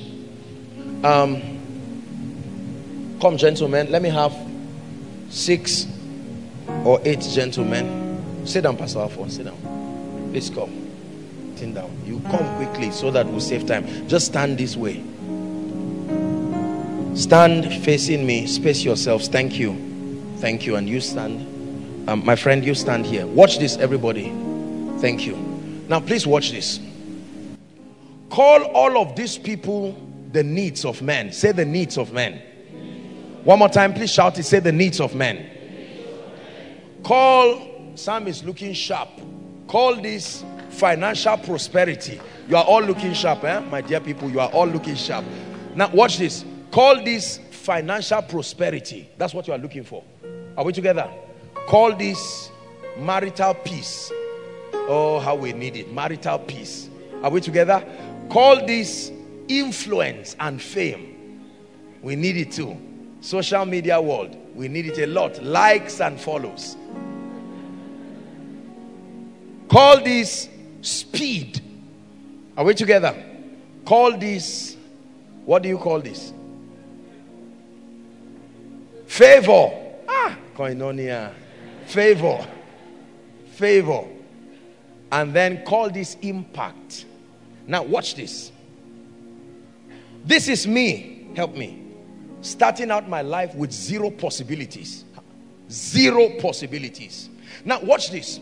Did you know how frustrating it would be for me, ladies and gentlemen, to start pursuing these things one by one? These 6 only represent the uncountable needs that represent success to men. And we think that the way to become successful is to isolate these things one by one and begin to seek them. That burden is too much. An intelligent God will not design success that way. Are we together now? So when you pursue success, it means if you are to spend 120 years on earth, you spend 30 years seeking, no, money is even a lifetime. You spend 30 years seeking a wife or a husband. Another how many years seeking all of these things? Your lifetime together will not allow you get them. This is the curse of the fallen man. to seek things one by one. Jesus rebuked people again and again for seeking things. He says, the Gentiles run after these things. They run after. But your heavenly Father knows that ye have need of it. Now watch this. This is how God designed the kingdom. I pray for you that you will get this once and for all. Now watch this. At this level, notice my prayer. I'm a prayer warrior. Oh God, open the windows of heaven. Finances, give me finance. Oh God, a good wife, good children. I will never give birth to an armed robber. I won't give birth to a thief. At this level, your prayer is valid, because there are many things you do not know. Father, grant me favor in the name of Jesus. Lord, grant me fame, grant me speed. And I'm praying, and sometimes I'm tempted to leave God to quickly get them. Now watch this. All these guys represent levels. Everybody say levels. They represent dimensions. Say dimensions. For every level I get to, designed by God, are the possibilities already allocated to gravitate towards my growth at that level. So human beings are in versions. Are we together now? There is a version of me that cannot be a millionaire. No. It is God's law that will stop that version from being a millionaire. It's not an attack. If I pray to be a millionaire, God will answer me by providing the growth that takes me to the realm where that possibility was allocated. Please understand what I'm teaching you. Now, the challenge with believers is that we stay where we are and we try to use prayer to, what are you called? Impacts. Now, I'm here full of ignorance and pride, and yet I want to make Benny Hinn's impact. And I borrowed the impact for 2 weeks like a rubber ring. What happens? It will leave me again.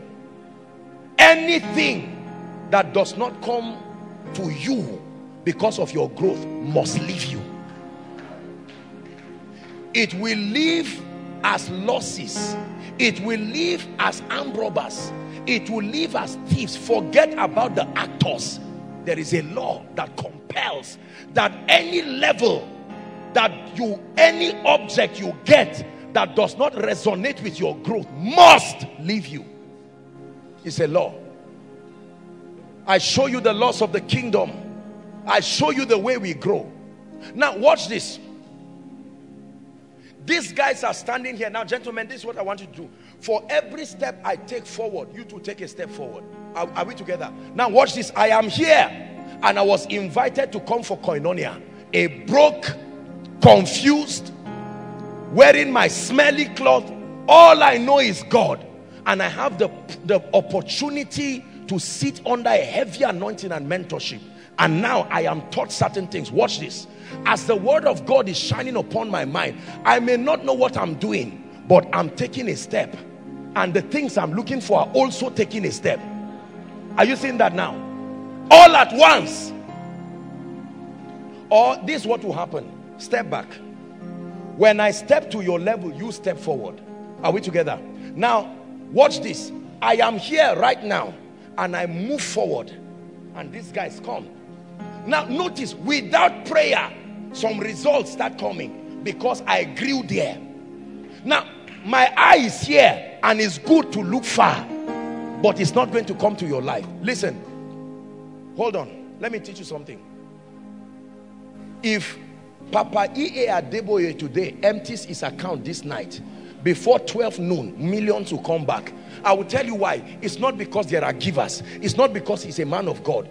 When the money disappears, the law of God will send a signal to heaven that this growth level should not have this kind of account reflect. The justice system of God must balance that destiny. This is what physics has tried to describe a long time ago, that there is a system of balance in life. It is not a lie. Please understand this. Now watch this. I sit down here as a confused Christian, and if I'm not properly mentored, I quickly come here and lie down on someone's BMW and just say it is mine. If you mean it is yours with the law of process and engaging this, you are right. But you mean you want it now. Even if they give you now, there is a system design that will take it from you. See, let me tell you, it is why many people never hold on to things sustainably. They have balloon success. They open up today and shrink back again. There were certain things that it would be stupid for me to desire 10 years ago, 15 years ago. No, growth brought it. So I'm growing. Praying every day as I'm learning a key, as I'm sowing seeds, as I'm building. Look at what I'm doing. It's moving towards me. Moving towards me. Are you seeing that now? A time will come where everything that I see, come gentlemen, I will be immersed in my possibilities. I can no longer leave them. It will not make a difference again whether I give or don't give, financially speaking. I've entered a realm of financial equilibrium where what goes and what comes, it doesn't make a difference. The only thing is just my faith with God. But at this level, when I give, I will know it. I will know something left me. Now watch this. Let me tell you what God is doing to you every week you are coming. You are right here. You may not know what is happening. Listen to me. Please, just be sensitive and pay attention. You may not know what it is that is happening to you, but this is the law of God. Man of God, don't sit back just admiring everybody. While you are praying, you are learning the principles. You are learning leadership. What you are doing is you are walking through life. What you are looking for is also looking for you. What you are looking for is also looking for you. A day will come by the Spirit of God. Hear me, please. That day, except God is not God, a day will always come. That includes the anointing. Watch this. Shift back. Call these dimensions of the anointing. My brothers, you cannot stand at this level and want to operate in the anointing and the Spirit at this level. No matter what impartation. All this double portion prayer, of course, is just a sincere prayer by well-meaning people. Even the man of God knows it's not double portion that came on that person. It just fell down, so that it's just hunger that was imparted to go back to the secret place. This is where Benny Hinn started. And he kept growing. He kept growing. He has to touch everybody here for them to be imparted. And he will be tired from hours of personal ministration. But as he stepped up, he got to a level where his word became his hands. It can reach people and touch them. It doesn't matter where. Now watch this. At this level, the anointing will not move till you play the keyboard, clash the cymbal, charge everywhere, till there is prayer, till the people fast, till their hearts are open. He thinks that's how God operates until he comes higher. You get to a realm where someone can be doubting you and still go under the anointing. He does not believe you. He even hates you, yet he's rising from a wheelchair. So what took him up?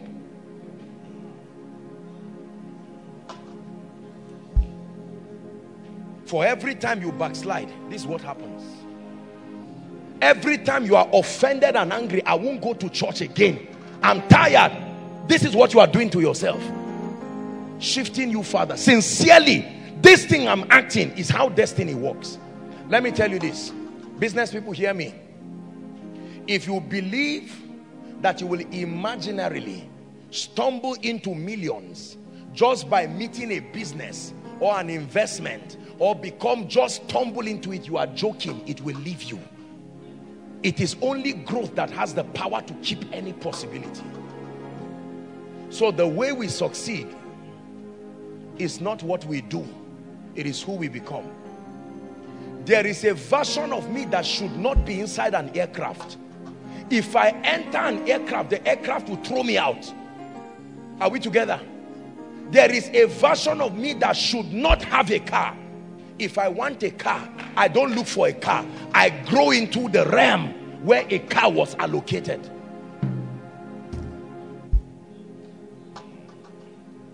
So when I'm here, watch this. In this realm as provided by God, there should be cars and there should be houses. If God says, sow your car, and you give it, the realm itself will look for a replacement. It is God's system. There is a level that you stand, you will never have more than 500 members. It doesn't matter how many days you fast, you cannot have it. Your mind and your growth does not allow it. You can stand and be offended. The more you insult a man that has a crowd and say, what is crowd? This is what you are doing to your own results. You are authorizing the realm of the spirit to reject you when those possibilities come near you. But when you stand and grow and say, Lord, what did you show them? As the light of God is shining upon your head, you are moving from obscurity, from mediocrity. Please understand what I teach you. This is how the great rise. That's why they are not afraid of their growth. They did not jump, they grew, and Jesus increased. Listen, let me tell you this. Forget about poverty and forget about all of these things. I'm not saying don't pay attention to them. Do you know you will grow and not know when this realm, the possibilities there left you? Which tailor will sew my cloth? Oh, you go around looking for a tailor, you will die looking for a tailor. Just grow. The tailor is waiting for the renewed version of you. There is a realm where a tailor has been kept to adorn you. Did Joseph look for the person who will put his garment? Was he not in the prison? The garment maker was waiting for the renewed version of him. There are many things you are praying for now that have been answered already in your growth. Let me get a Jeep. What is Jeep, my brothers and my sisters? Don't mock the investment of the Spirit upon your life. When you know this, anybody that receives a miracle is like the hand of a clock rotating. You start rejoicing because it's the same thing you are hearing. And you know that your turn is coming. See, let me tell you. Come. When you stand at this realm and people begin to pray and say, we know that one day it will go down. This money will go down. The crowd, you see the foolishness of the imagination of weak men. You are not here by luck. The justice of God is what backs the result at this level. The only thing God can do with you is to vet you based on his eternal standard. But as far as these things leave in you, it will never go again. The only thing is that your system of accreditation and growth and vetting is not these things. No matter how God punishes you, please hear me, these things will not leave. The only way these things will leave is when you go back. And you cannot undo what you already know.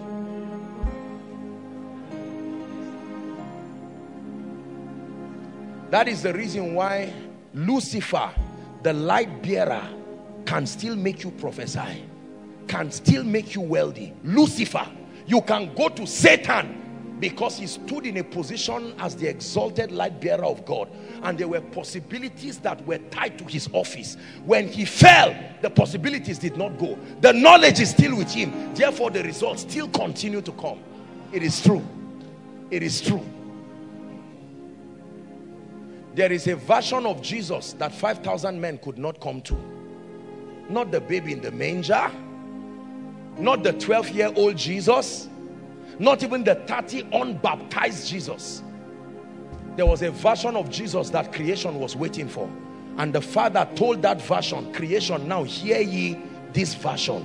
Not the version in the tabernacle. Hear me. Everything you are looking for is looking for you, but not this version of you. So once and again, your future keeps coming to you and checking if you are there, and returns back and say, we have not yet seen him. Your future is answering God. So the Bible says creation is waiting for the manifest. Creation keeps checking, are they there? He says they are not yet there. But when you grow, you will grow to a realm where creation will now see the manifestation of the sons of God. Please hear me.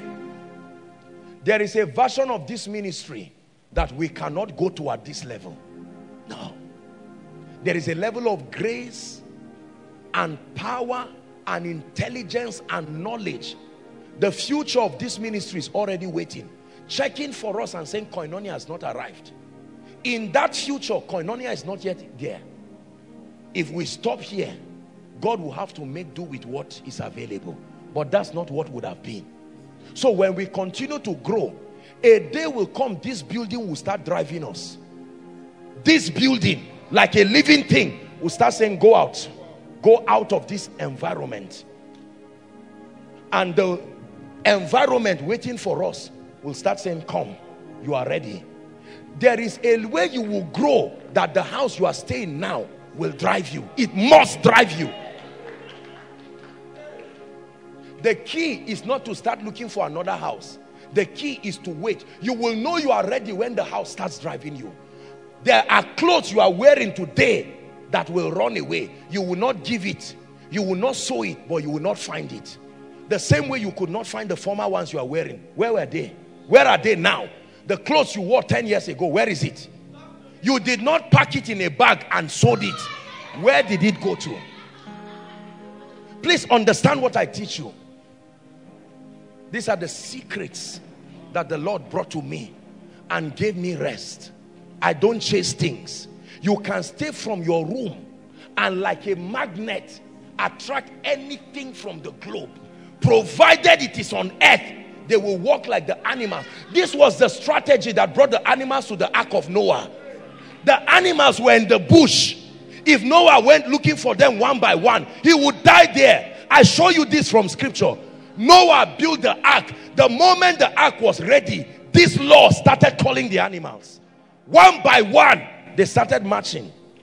If animals came to the ark, your money is on earth, but the hand to collect it is not this hand. There is a hand that is trained by the Lord.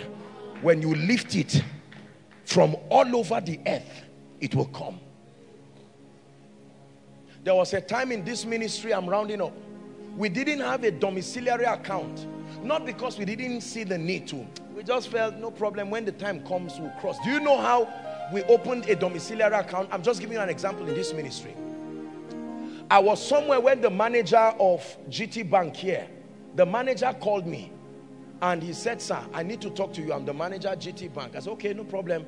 And then I spoke with him and he said, people have been trying to make transfers, international transfers. And here and there, they change it to Naira and send it. But that is becoming overwhelming.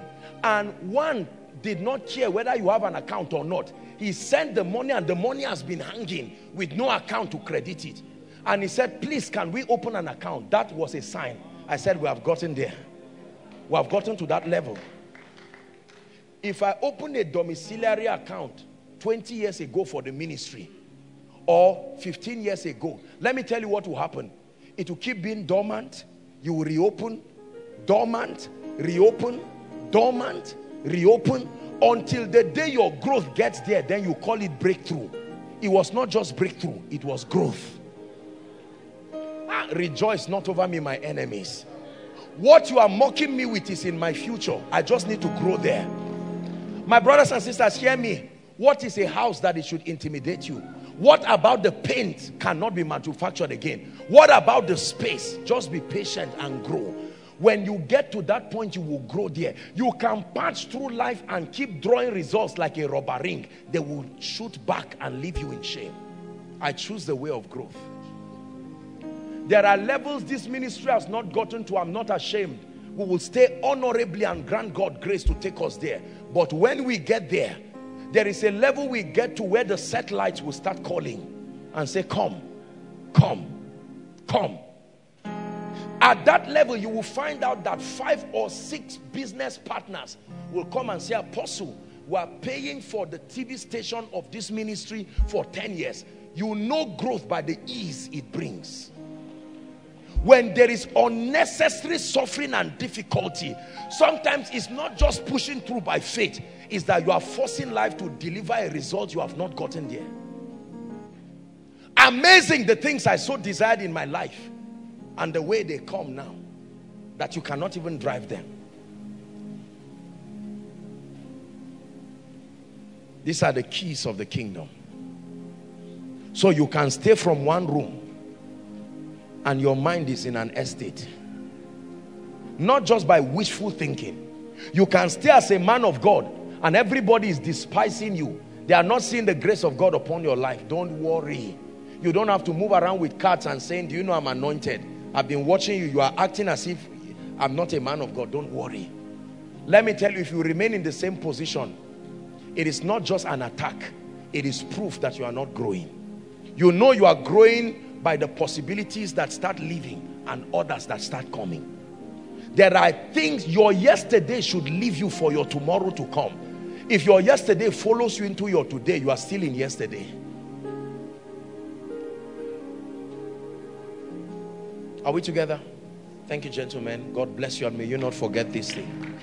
Please rise up, hold hands together. Our time is gone. Hold hands with someone. We have to pray tonight.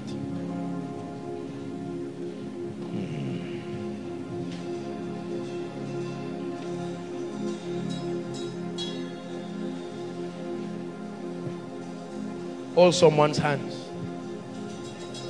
There is no need to rush. All provided for in your growth. All provided for. Listen to me. Listen to me. Pastor Femi's tiny baby girl. Do you know that small girl has a womb? But that womb cannot have a child. Why? Growth. The womb is there, but the womb cannot be with child. Give him a few years and he will not only be a father, but he will be a grandfather. Sponsored by what? Growth. Men of God, hear me.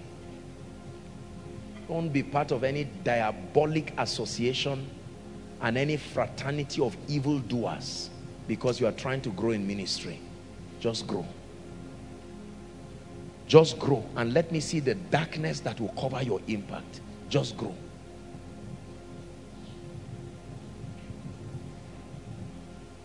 As far back as April or May this year, my schedules up until June 2020 has been full. It is growth. Imagine that I have to go around every church and every place and say, do you know I'm anointed? Have you not heard of one guy called Apostle Joshua Selman? Let me even talk for my... You see, if you act like that, you will embarrass yourself. There are many doing it. If you have to advertise yourself, it's proof that there are no results. Most people don't know the power of results. Results are so powerful. And it was noised abroad that Jesus was in town.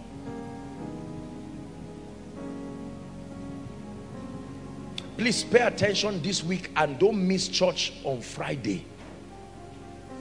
Go back after this prayer. I apologize, our time is gone. Go and meet the media after the prayer, or go on YouTube. Search for all the teachings where I taught on the mysteries of the kingdom and success system. Use this week to sit down on it. If you can fast even for 1 or 2 days, add it. Don't listen to it on your way to the office. You will not understand anything there. Settle down with destiny. Lie down on the ground. As a man of God, carry what? Please pray. And pray for an enlightened mind. Pray your way out of that level. Understand your way out of that realm. And get to a realm where no power and no enchantment is able to stand. Pray in 1 minute for the person whose hands you are holding.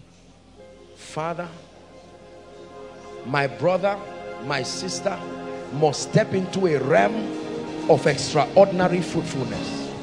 Please make sure you are praying.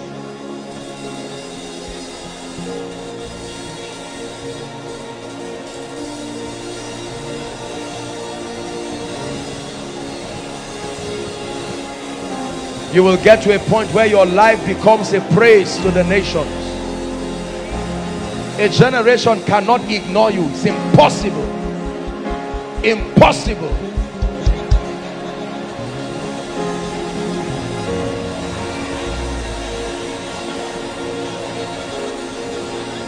Awesome God, how great thou art. You alone, Mighty are your miracles. I stand in awe of your holy name. Lord, we bow and worship.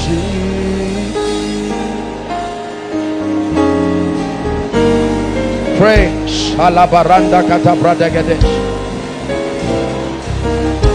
Abaranda kaparusatia. I leave this realm and I never return. I rise like the eagle. I rise like the eagle.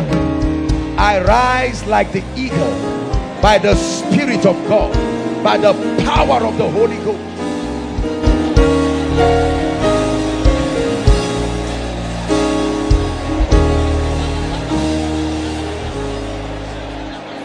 Hallelujah. Listen, the last prayer point and we're done tonight. Let it be a passionate prayer. Father, turn me into a sign and a wonder. Please pray that prayer. Not that I work signs and wonders. Let my life be a testament, a sign and a wonder.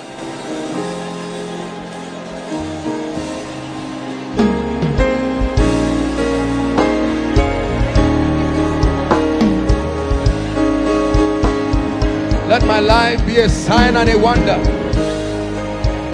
Let my life be a sign and a wonder. A demonstration of what God can do in and through men that can believe him and understand his ways.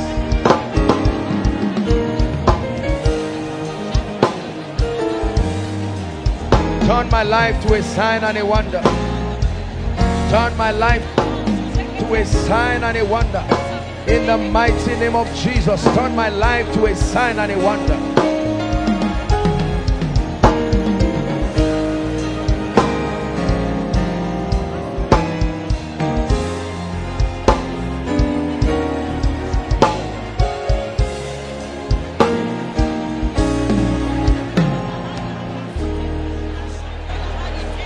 Hallelujah.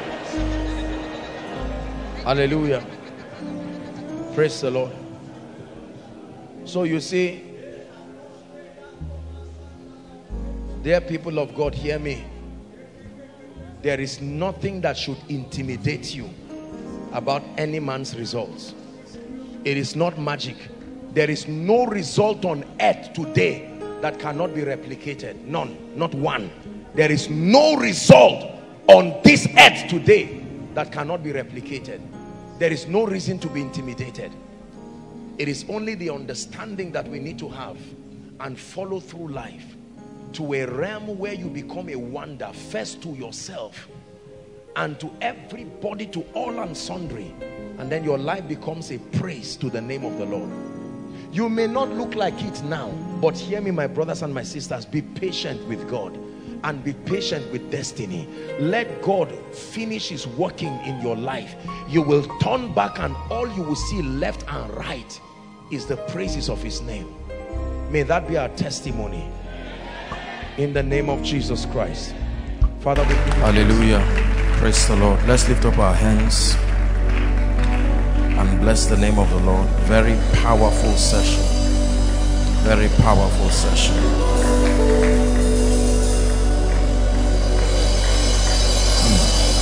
Just turn this song into a prayer. You're more than gold, more than silver, more than riches, more than fame. You are not one of the many important things in my life. You are everything, everything, everything.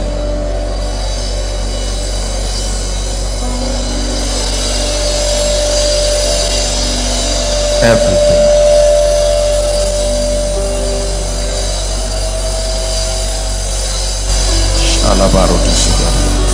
You are everything.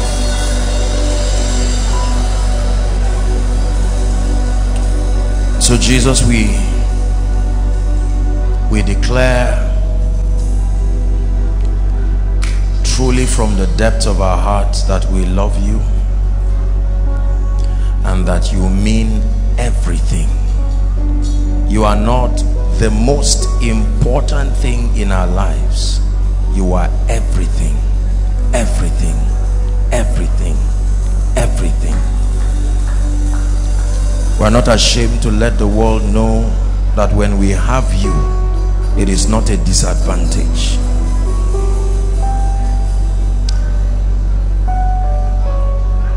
And so we thank you.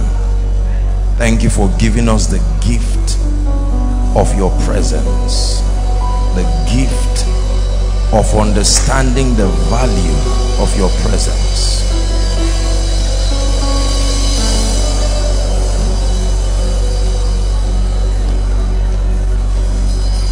So I cast my crown before the highest royalty. I am undone before your glorious majesty. I cast my crown before the highest royalty. I am undone before your glorious majesty. You're the King of kings and Lord of lords. You are the King. You're the King of kings and Lord of lords. Your glorious majesty. Yabone nakao sujada.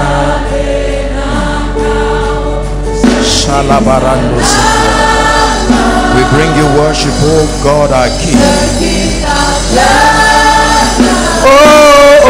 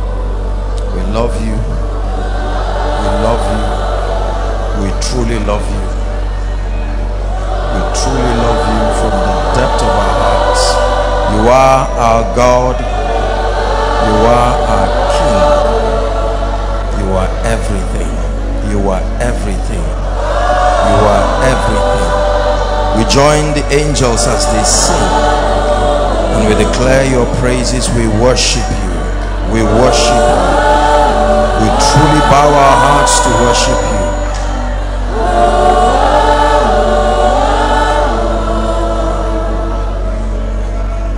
You are Yahweh, you are Yahweh, you are Yahweh. You are Yahweh.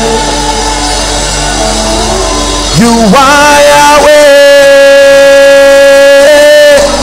You are Yahweh. Say na na na na. You are Yahweh. Alpha and Omega. You are Yahweh.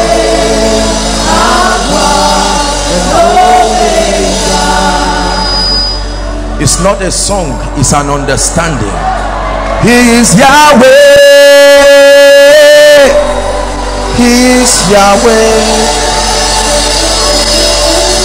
You're my Yahweh. You are Yahweh. You are Yahweh, Alpha and Omega. You are Yahweh, Alpha and Omega. You are Yahweh, you are Yahweh.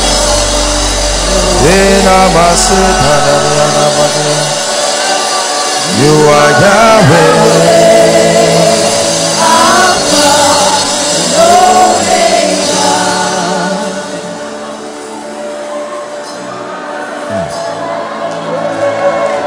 Alpha, the Omega. You are Yahweh.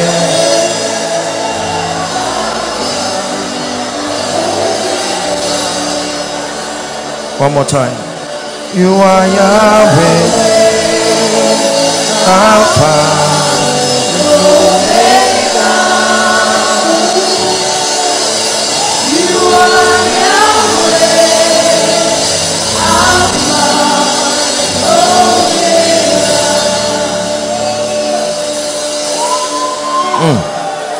My Yahweh,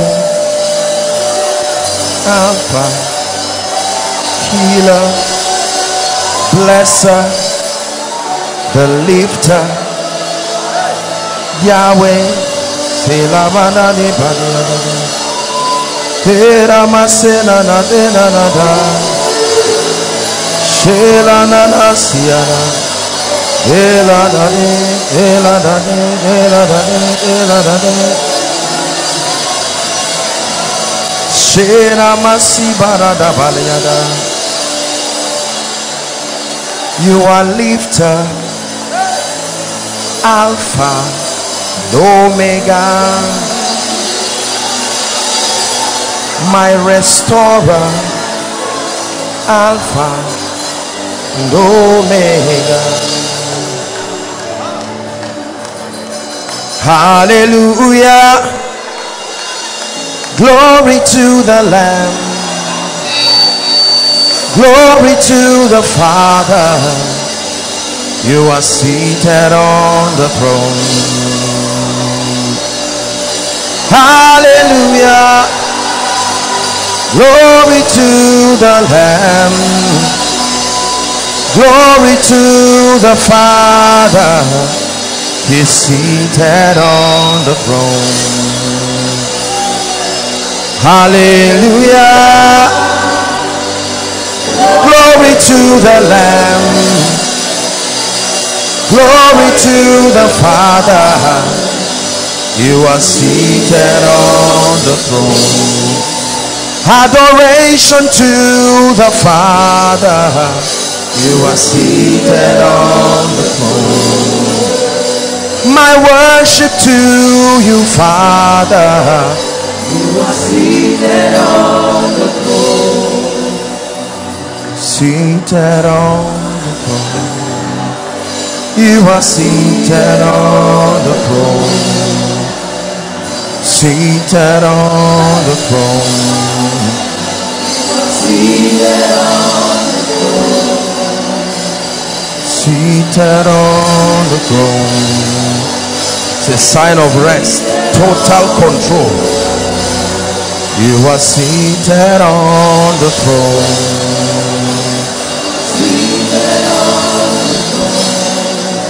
You are seated on the throne. Hey. Seated on the throne.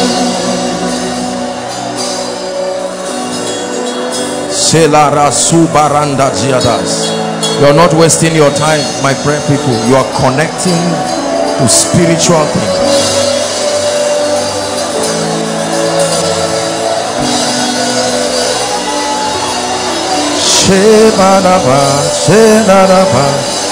Bless him in the spirit. Sabalanda zanekatu shalabrahaska da barado.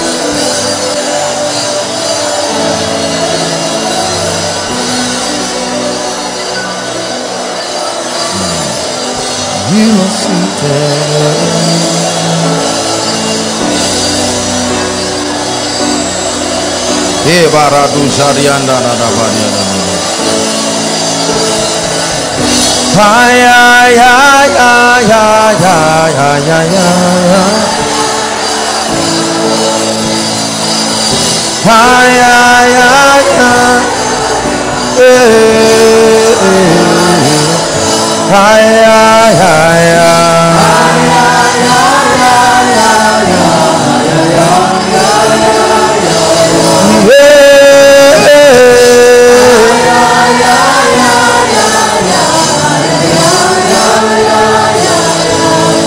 Lamb of God, we worship you. Lamb of God, we worship you. Lamb of God, I honor you. Lamb of God,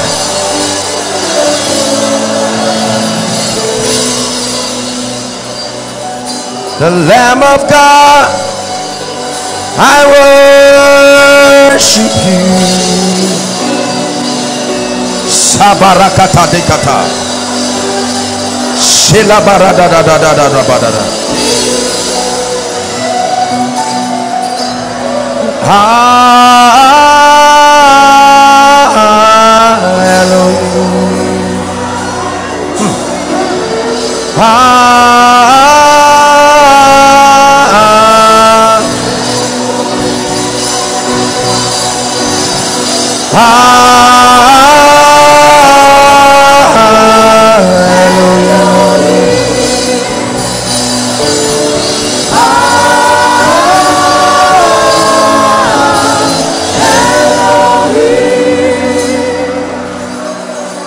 Father, we have come again tonight with our hearts and our spirits open to receive, to grow.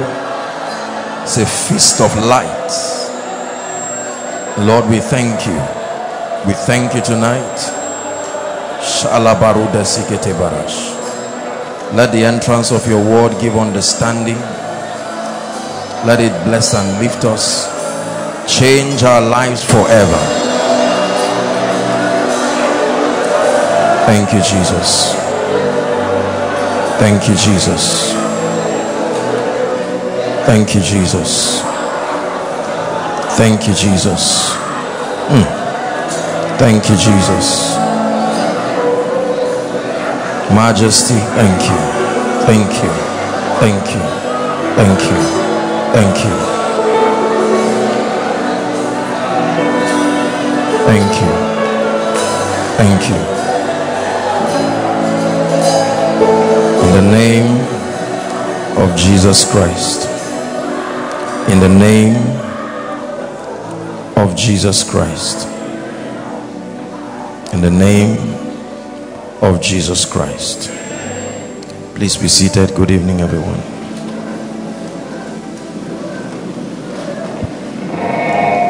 Let's bless the Lord for the dear woman of God, Judith. God bless you. We honor you. The Lord bless you. Let your heart be open. We're going to pray. I just want to share something very powerful. We'll be brief. I want us to spend some time praying tonight. In the name of Jesus. Many things happen in atmospheres like this.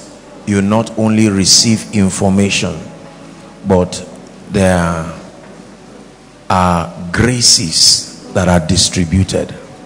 Praise the Lord.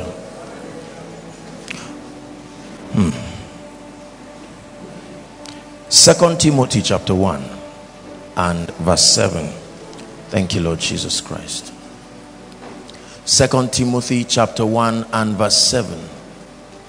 Let's trust the Lord to open our eyes tonight. Please read with me. It's projected. 1, 2, read. For God hath not given us the spirit of fear, but of power and of love and of a sound mind. One more time. For God has not given us the spirit of fear, but of power and of love and of a sound mind. Help us, Holy Spirit. There are certain things that I want us to learn. Number one is that when God wants to bless a man, he gives him the spirit of the blessing. The Bible is talking about the giving of spirits here.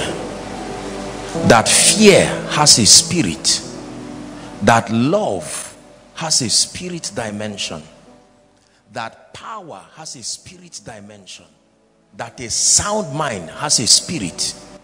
In any case, there is a distribution of spirits, but he's only saying among the spirits given, God does not give fear.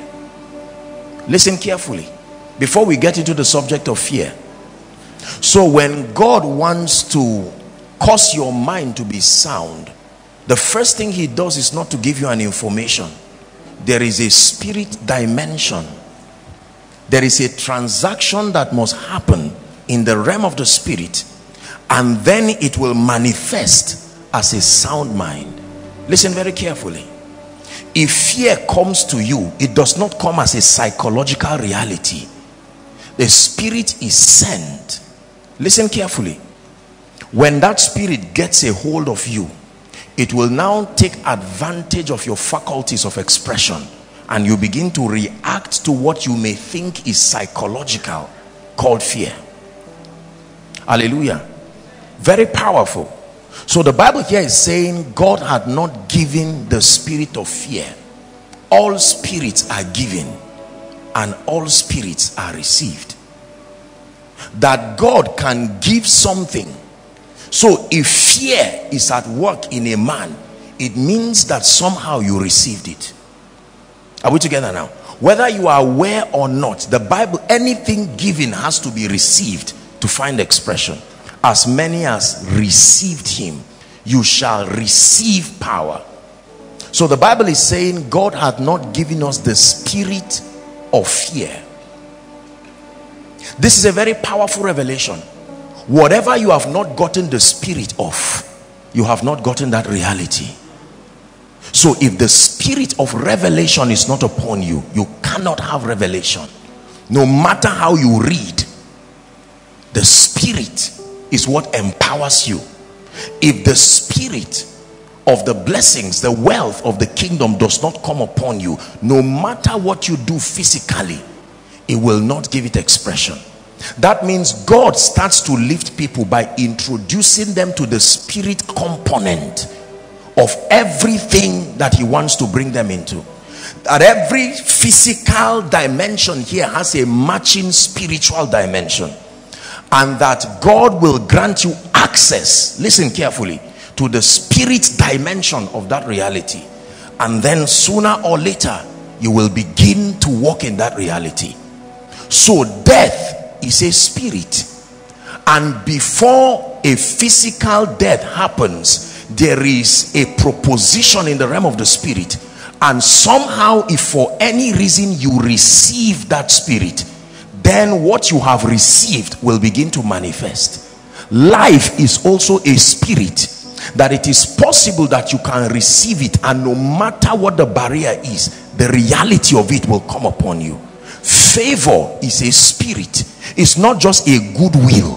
That means the spirit can come upon you, and that spirit itself will alter your behavior and alter those around you to begin to reflect it. Listen, the characteristics of spirits is that they use bodies and they use minds for expression.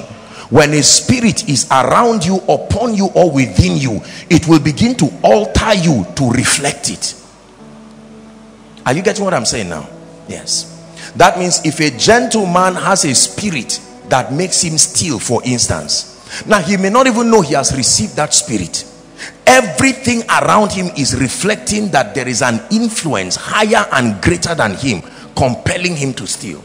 If you hide money under this pulpit, he should not know, but the spirit, like word of knowledge, will cause him to bend and take that money out. He doesn't have to know he is being led. Because he has received the Spirit. Are we together now? So the first information is that a man only begins to rejoice when the spirit of your result has been received. That every result and every dimension has a spirit component, and that when you have it, then it is a reality. Listen very carefully. Elijah knew this, and when he began to pray, there was something he was looking for. That rain in itself has a spirit component. Are we together now? And the moment he started seeing that manifestation, he knew that something had already been crystallized in the realm of the spirit, and he began to run. And within a short time, there was a thick cloud. God has not given us the spirit of fear. The second thing I want you to learn is how God deals with fear. Look how dangerous fear is, that it takes 3 dimensions of God's spirit to totally conquer fear. Look at how God addresses fear. That because of how dangerous and serious this operation is, it is not enough to give you power. It won't conquer fear. That there is a tripartite combination of power, of love, and of a sound mind. This is what will totally conquer fear in a man's life. So God has not given you the spirit of fear, but to shield you from the effect of fear, he gives you the spirit of power. He gives you the spirit of love. He gives you the spirit of sound mind. Listen, that means there is a relationship between weakness and fear. If he gives you power, it's because weakness is associated with fear. Are you getting what I'm saying now?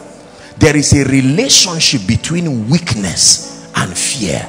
That every time you are not aware of strength, the reaction is that you can allow fear to find expression.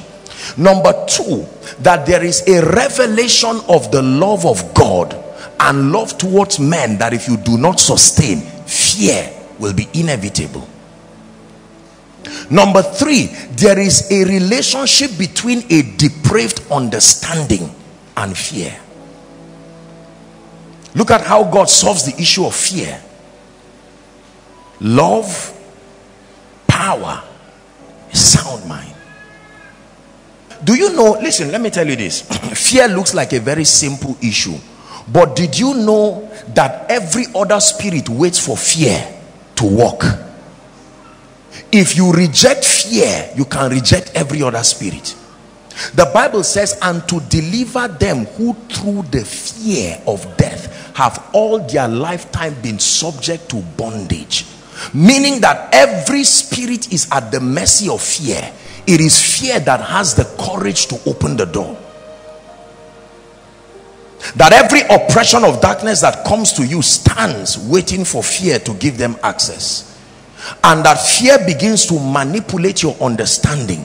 And that if you lack power, you lack love, you lack a sound or an enlightened mind, you will give fear access, and with fear every other manifestation. Many people fail in life not necessarily because of ignorance, because of fear. Fear.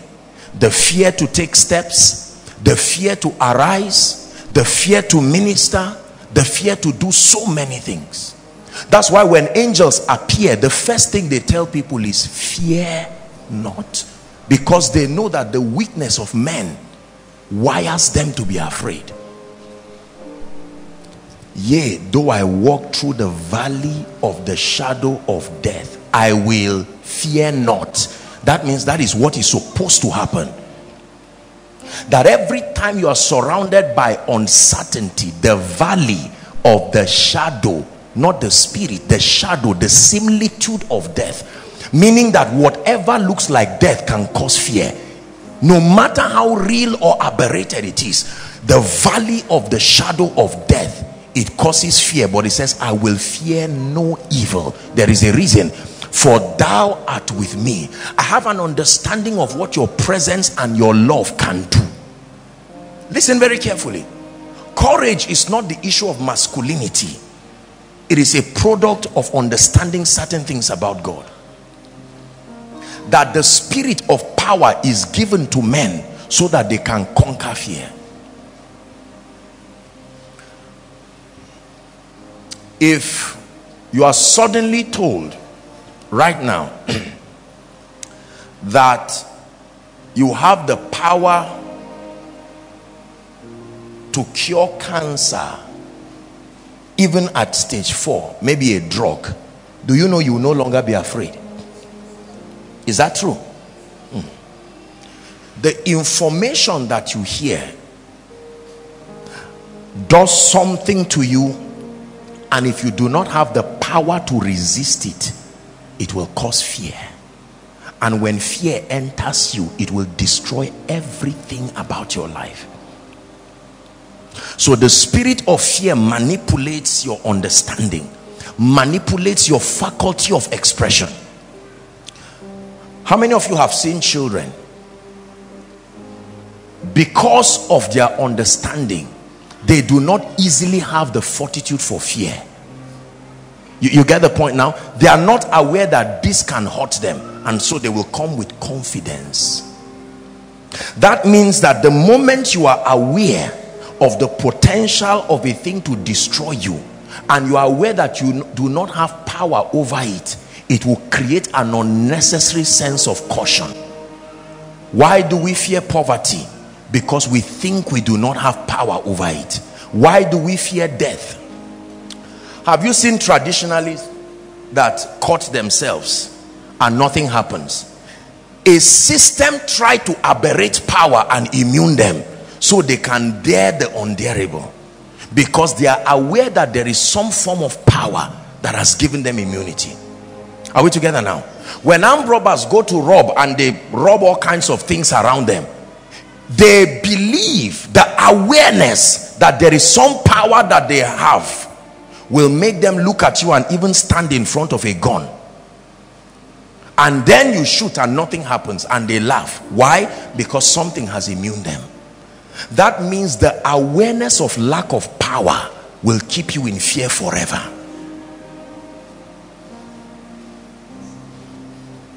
Please listen to what I'm teaching you. The fear of failure causes failure.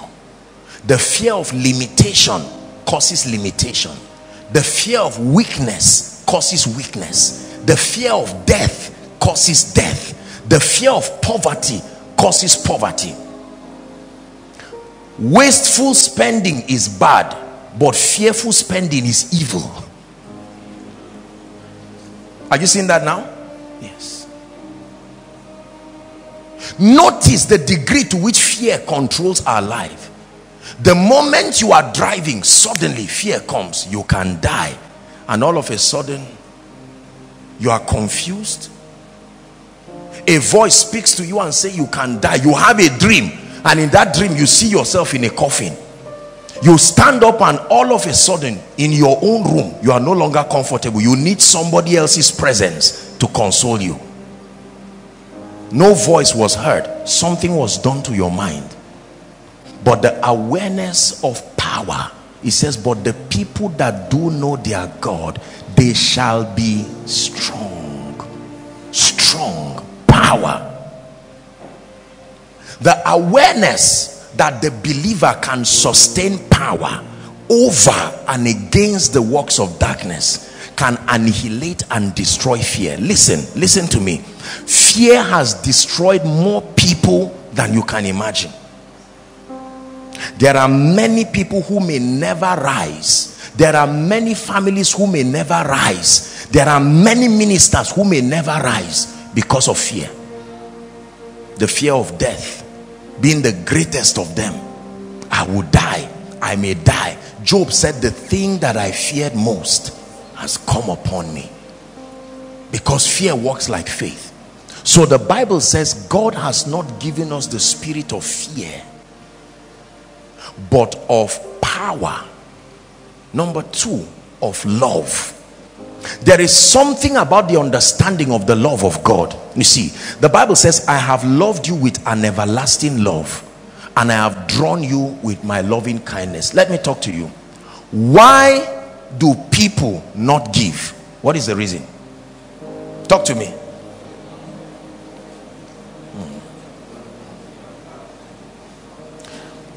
If I tell you empty your account now,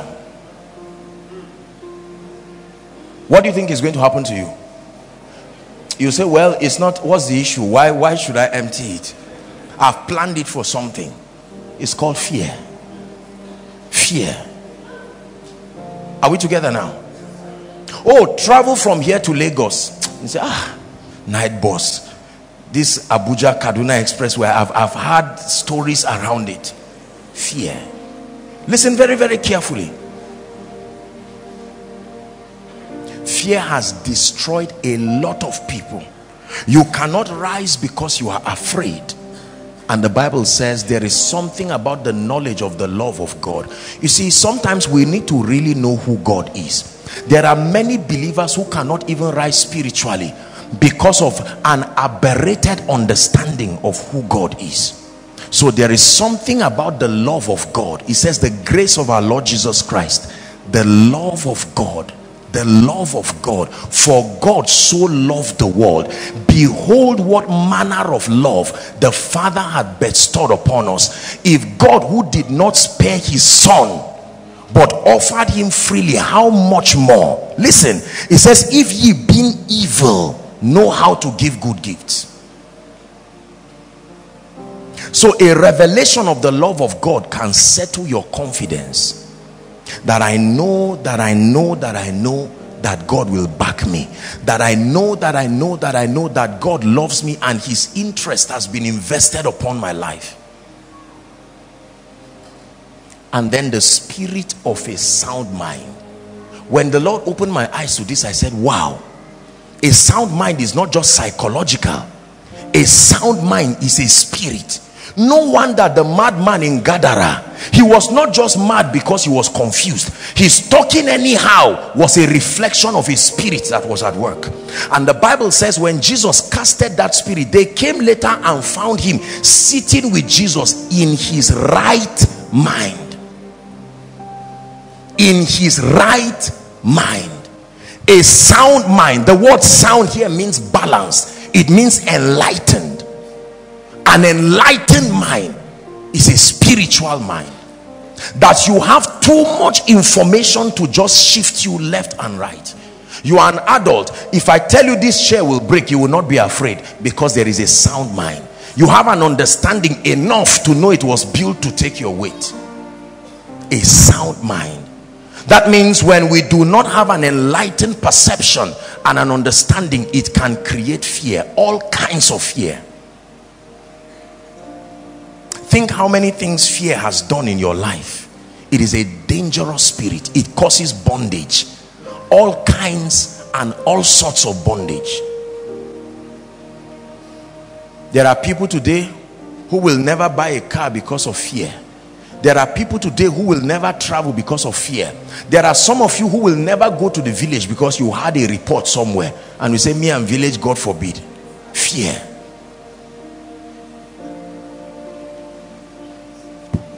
God has not given us the spirit of fear, but he has given us the spirit of power. Do you know what the spirit of power is? The spirit of power is not just the anointing. No, there are two different things. The spirit of power is not the anointing. When Moses was telling Joshua, he said, Joshua, be strong and of good courage. That is the spirit of power. Is the daring. The spirit of power is not just an anointing to heal the sick. No. It's a grace. It's a spirit that plants faith, that grants you access to confront things, confront challenges. Be strong, he said, and of good courage. Did the Bible not say be strong in the Lord and in the power of his might? Every time the Bible is talking about the arsenals of darkness, it says be strong. You need the power, the strength, the capacity to dare the unbearable if you will ever rise to be great. The spirit of power. That grace was upon Esther, and she says, I'm going to go and see the king. If I perish, I perish. That's the spirit of power. Let me tell you this.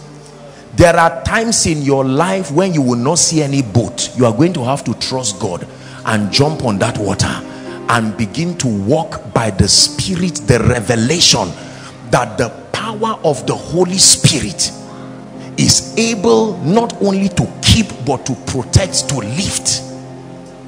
His divine power, the spirit of power. Lord, you have spoken, I believe you. I don't know how it will happen, but in the name of Jesus, what do you want me to do? Lord, if you say I should empty my account, I'm going. If I perish, let me perish. Be strong and of good courage, because life will intimidate you and it will cause fear. Fear in ministry, fear in life, fear of anything. But you need the spirit of power. Life does not give you guarantee for any result. When you see people who have results, let me tell you, especially in the kingdom, much more than just their belief and their conviction about God, this was the grace that was at work in them. The spirit of power. The spirit of power. Not just the anointing to heal the sick, the courage, the fortitude, the capacity to stand and say, bring any weight. This is what was upon David when he stood before Goliath. It was not just the anointing to heal the sick. No, he stood before Goliath and said, who is this uncircumcised Philistine? Because notice how Goliath oppressed them. He used fear. He came and continued to use his size to oppress them. And then a young boy comes with the spirit of power and looks at him and says, who is this uncircumcised Philistine? Then he now says, am I a dog? Look at Goliath talking now. Am I a dog that you come to me with sling and spears? And then he says, well, you may come to me with your bow and all of this, but I come to you in the name of the Lord God of Israel, the one you have defied. Then David now says, Mr. Man, let me even tell you how I'm going to kill you. Not only that you are going to die. This is what will happen. I will first throw you on the ground. Then I will use your own sword and remove your head and give it to the birds. The spirit of power. There are many of you who have experienced this in the place of prayer, and you did not know it was it. That you begin to pray over something, you are confused, you don't know where the rent is going to come from. The fear is eating you up. Suddenly, while you are praying, this grace begins to come on you, and you stand up and begin to speak and act boldly. The Lord is my light and my salvation. And you begin to make bold proclamations and stand at the gate of the enemy and decree and declare that regardless of what it is, the word of God will come to pass. Let me tell you this, since fear is a spirit, that means fear can know people, and it can know those who it should not try again.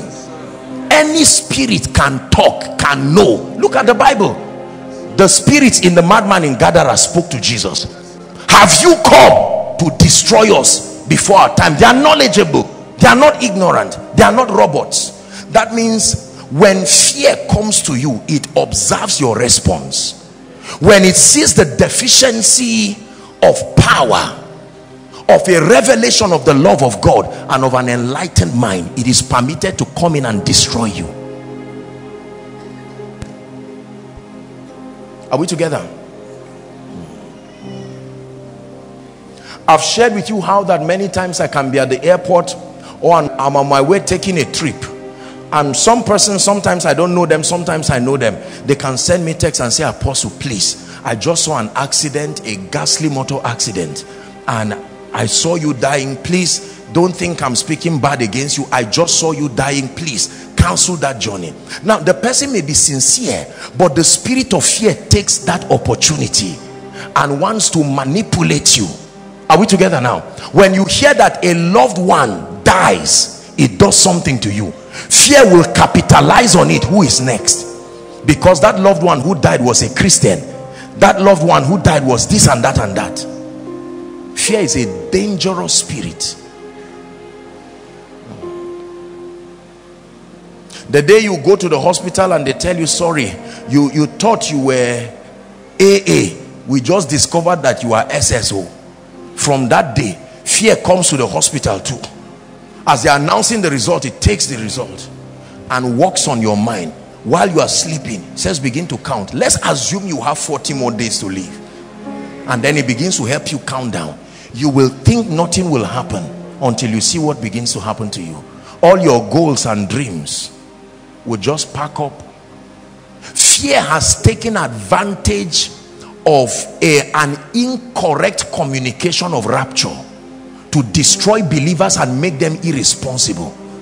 It looks like it's a spiritual statement, but that awareness, every time you want to take a giant step, it comes and says, what is there? Jesus is on his way coming. And it's supposed to look like a good thing, but because you have been threatened about the coming of Jesus, that it represents judgment and what even what will happen to you, and you are not productive until you find out you are 70 years old and nothing happened. The spirit of fear has destroyed a lot of people. The spirit of fear has stopped people from receiving. The spirit of fear has stopped people from rising.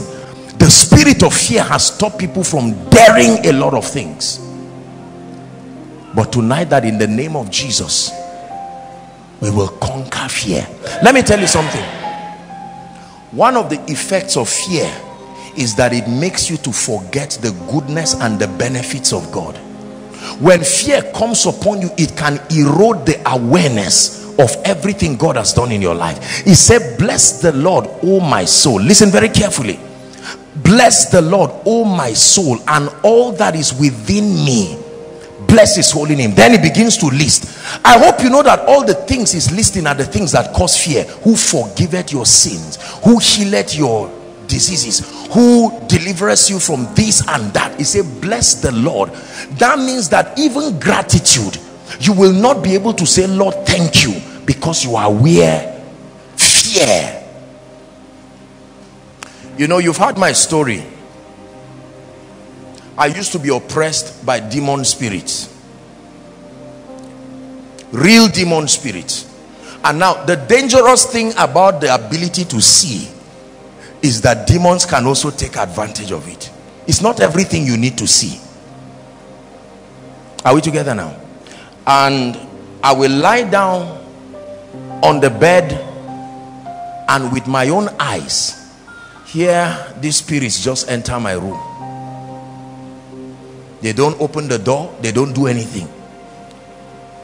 I shout Jesus, I shout everything I know to shout, just like you have been shouting, and I tell you, it doesn't do anything to them. You see, you are laughing because that's what you are secretly afraid of. Because Jesus is supposed to be like the highest factor that drives spirits. When you shout Jesus and they don't at least react,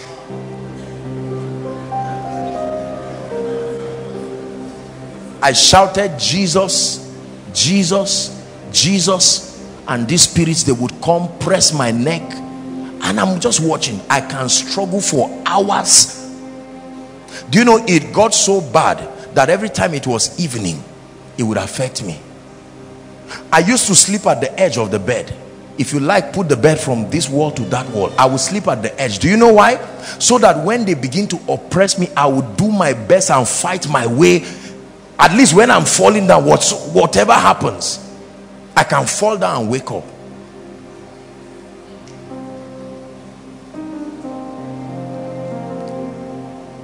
Yes, it's true. Wicked spirits. I remember the day the revelation of the power and the grace of God came upon me. I ran home. I didn't pray. I ran home and I stood outside and I begged them to come. I officially invited them. Fear. Fear. When you lose the ability to be afraid of evil, that statement, I will fear no evil, there is no limit to what your life can be when God grants you the grace to reject fear. The reason why many do not give is because of fear. Fear that there is insufficiency and they may never rise.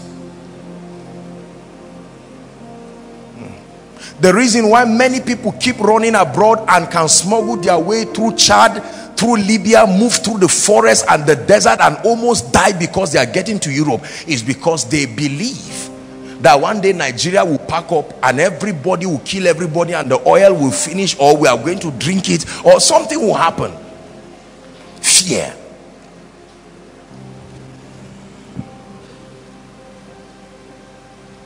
The moment they announced recession in Nigeria, people who were not working started suffering. People who didn't have jobs, who were not supposed to be afraid, they were already like that since, but they received something. Fear just sat upon Nigeria. Recession. And people started going down and started giving reasons to say, look, you too, you know how times are. Recession.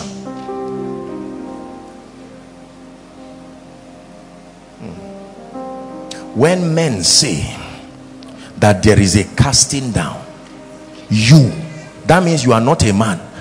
You are a man, oh, but something has lifted you beyond the realm of men. When men shall say there is a casting down, that you will say there is a lifting up. Is it not in your Bible that 1,000 shall fall by your side and 10,000 by your right side? Listen to me very carefully. It says, but none shall hurt you, only with your eyes shall you behold the reward of the wicked. If you allow fear to get to you, it will destroy you. Ladies, listen to me. They have told you the moment you get to 28, 29, 30, certain things start happening to your system. You can believe it. Or they can tell you when you are 50 years old or 50 something, you cannot be able to give birth again and your life will be destroyed. The moment people celebrate 50 years, they start deteriorating because they call it midlife crisis. They expect something to go wrong. When they are 60 years and nothing has happened in their life, it sounds strange. Fear. Fear. The spirit of fear. There are many of you today who cannot rise to do certain things because fear has told you we are ordinary people, we are weak people. Let me not embarrass myself, let me not disgrace myself. But God has not given us the spirit of fear, but the spirit of power, the spirit of love. Listen, let me tell you this. I pray for you that the love of God will truly be a revelation in your heart.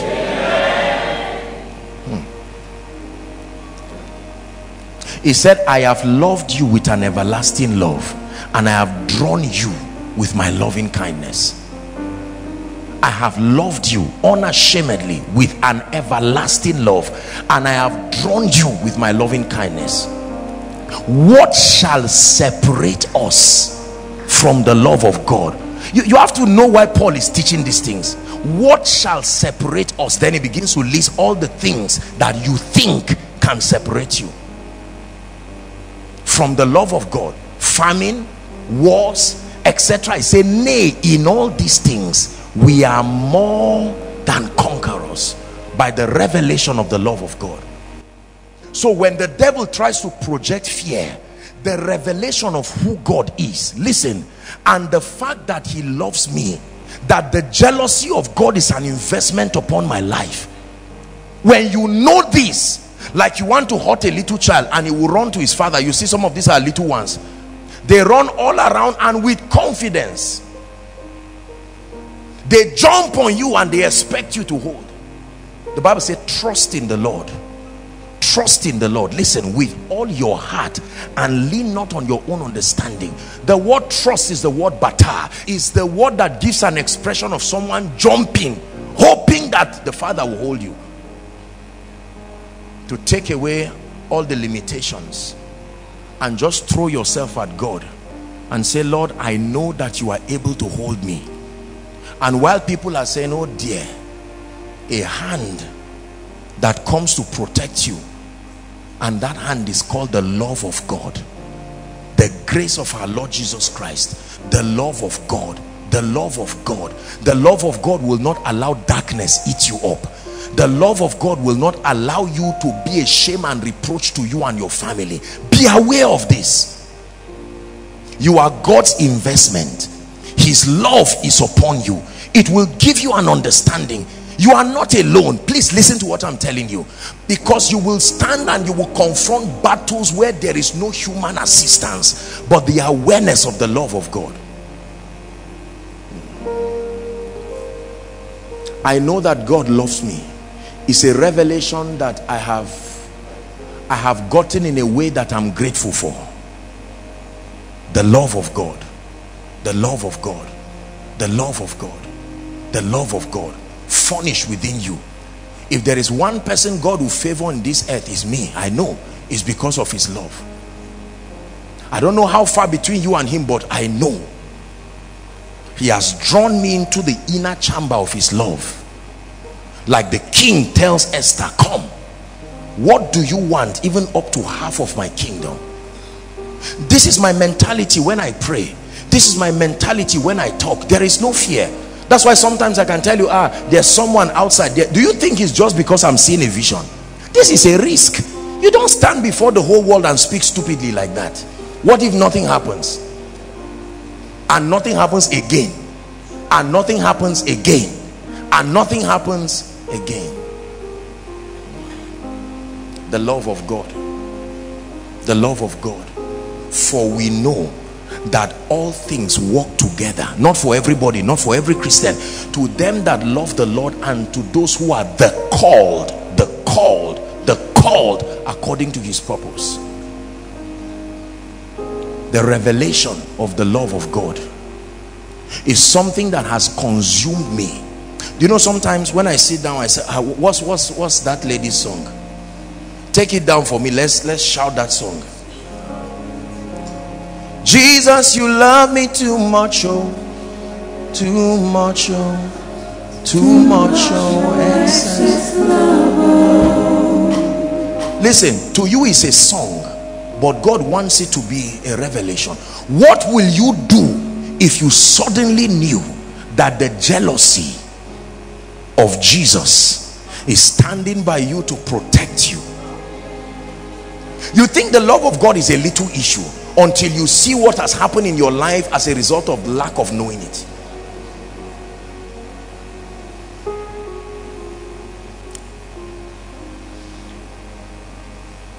When Mukhtar came here with his wife, when he held that lady, he was happy, standing, protecting her and speaking, and you could see the confidence in his love endorsed by a ring. Now, whether you like her or not is no longer an issue. The ring has demonstrated that this love is a lifetime commitment. Was it not the awareness of the love of the father of the prodigal son that gave him the courage to get up and return back home? He was with pigs, and for a while, every time he thought of going back, fear would keep him. You see what fear does? And then one time he said, how many hired servants has my father, and I'm here feeding with swine? He said, I know something about my father. There is something I know about him. No matter what, we know how to settle ourselves. I will arise and I will go to my father. Do you know, while he was talking, the father was already on his way coming? The Bible didn't say he went and met the father at home. The father was saying, no, he's my son. No matter what, love. No matter, I will still meet him and come and carry him. And while he was coming afar off, immediately he saw the father. He gave him a hug and put a signet ring. The love of God. The love of God. So when you see things in your life, listen to me, and you know that the way things are now, Kai, oh God, this Nigeria, God, you have already said this is a year of extraordinary. What is happening? Then you rest in the fact that, God, what is mine that you are mindful of? For you to know this, you have to see a gentleman in love. What is that girl that you are mindful of? That they are talking to you, you are not even hearing again. How are you? And you're sorry. That That's exactly what happens to God. Listen, you are laughing, but I need you to understand. That means I am in his mind. He's thinking right now, what do I do for Joshua Selman? How do I lift him? Oh, I see all the attacks around his life, but my love for him, my love for him is the confidence I use when I minister to people. I know his jealousy is an investment upon my life that he will protect with his blood. Do you know this about God? So when somebody looks at you and says, I will kill you, the person doesn't know what he's saying. You need to know who you will kill first.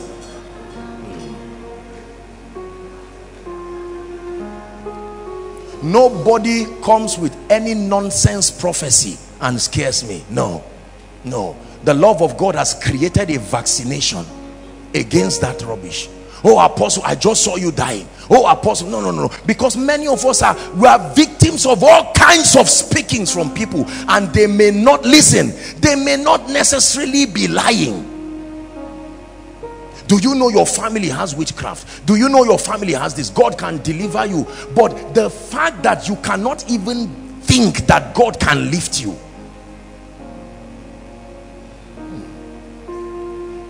Every time I see people who can bless me, I start rejoicing. I know what God is going to do. God, I know what God will do.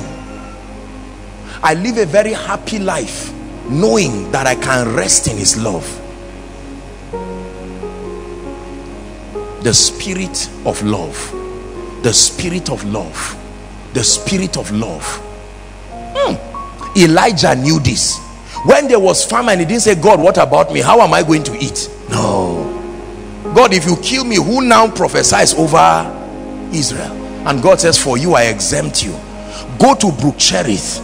I don't know whether you understand sowing or reaping, but I'm going to make a bed, because men will not agree to come and meet you. So I will use an animal.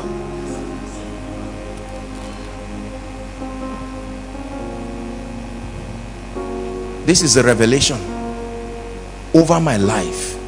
I believe in the love of God over this ministry. You see, when you know God, it doesn't look fair.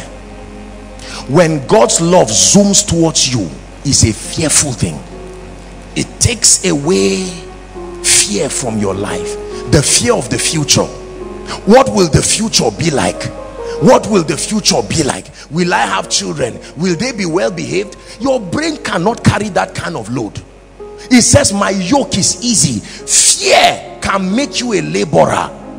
It can give you assignments that didn't come from God. A lady of 18 years is already touching her womb all around, hoping she will be pregnant. You can imagine that kind of thing.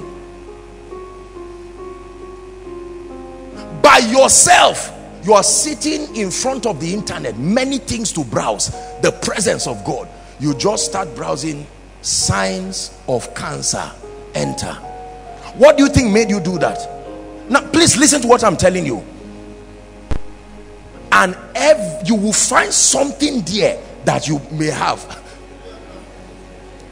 Once your leg starts paining you, it's a sign that this and that. You say, that pain. Jesus, you love me too much. Too much, too much, excess love. It's a revelation. My Father loves me too much, too much, excess love. Look at Jesus. It says, this is my beloved Son, in whom I am well pleased. Listen. You see, the way we live our lives many times is a mockery on the love of God. It shows that there is something about the love of God we do not know. Your ATM gets missing, and for that whole day you are moody. It's not the ATM, it's that your trust was in it. And now that your ATM has disappeared, fear now comes. What if somebody gets it and withdraws money? How much is even there? Are you seeing now? Fear. Fear. You wake up in the night and you forgot to close your door. Now it's good to close your door, but it's fear that the speed who has entered. Listen, it's a terrible way to live and to deliver those who through fear have all their lifetime subject to bondage. The moment people are about to retire, they start, you see people who were once confident, they will now tell you, how do I, this life, you know how this thing is now. And what you fear comes upon you eventually. In my life, I don't think failure. I truly am a winner. You can wear life till you win.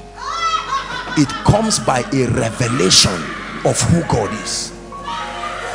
You can wear situations and circumstances. Please listen to me. I can never fail. Truly speaking. Truly speaking. It's his love that keeps me conscious. I know what he has put upon me and I know what it can do. So when I tell you that if I pray for you, you will be blessed, it's not arrogance. It is an awareness.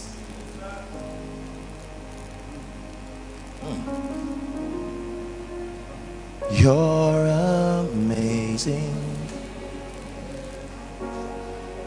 Make my life feel brand new. Listen, when you have this knowledge, please just walk with me. We are going to pray. Don't trivialize what you hear me share tonight. Please don't trivialize it. You will be surprised at the level of failure that comes to your life if you don't listen to what I'm telling you. The awareness. God's interest is in my life. God's interest is in my life. His reputation upon me is at stake, and he will move all and sundry to see his purposes birthed. That way you enter your rest. It's a Sabbath that comes knowing. You see, it says my Father walk, hitherto I walk. That means that it is when the Father is walking and you are walking, something is wrong. As he's walking, I am resting in the fact that my interest is protected. The love of God. The love of God. When I think about the love of God, fear, there is no fear. Not fear of the future. Where? This is a powerful word. There is nothing that God has told me that I don't believe him, because I know his love. I know what God can do. I have seen in earthly terms what a guy can do when he loves a lady. Pastor Alpha, I've seen what you can do because you love your wife. Pastor Femi, I've seen what you can do to Mercy because you love her. These are human beings. Have you ever seen someone flog your child in school? He was wrong, yet you dragged that child and went to school and said, where's the teacher? Must you flog? You have to look for a way of defending your child. It's called love. You conquer fear when you are aware of the love of God. If I hear that favor is coming this way, I don't say, Lord, I hope it will reach me. Yeah, my prayer is for you, that Lord, when you finish with me, let it at least touch them. Because if that favor comes, I know this. No, it's a revelation, my brothers and my sisters.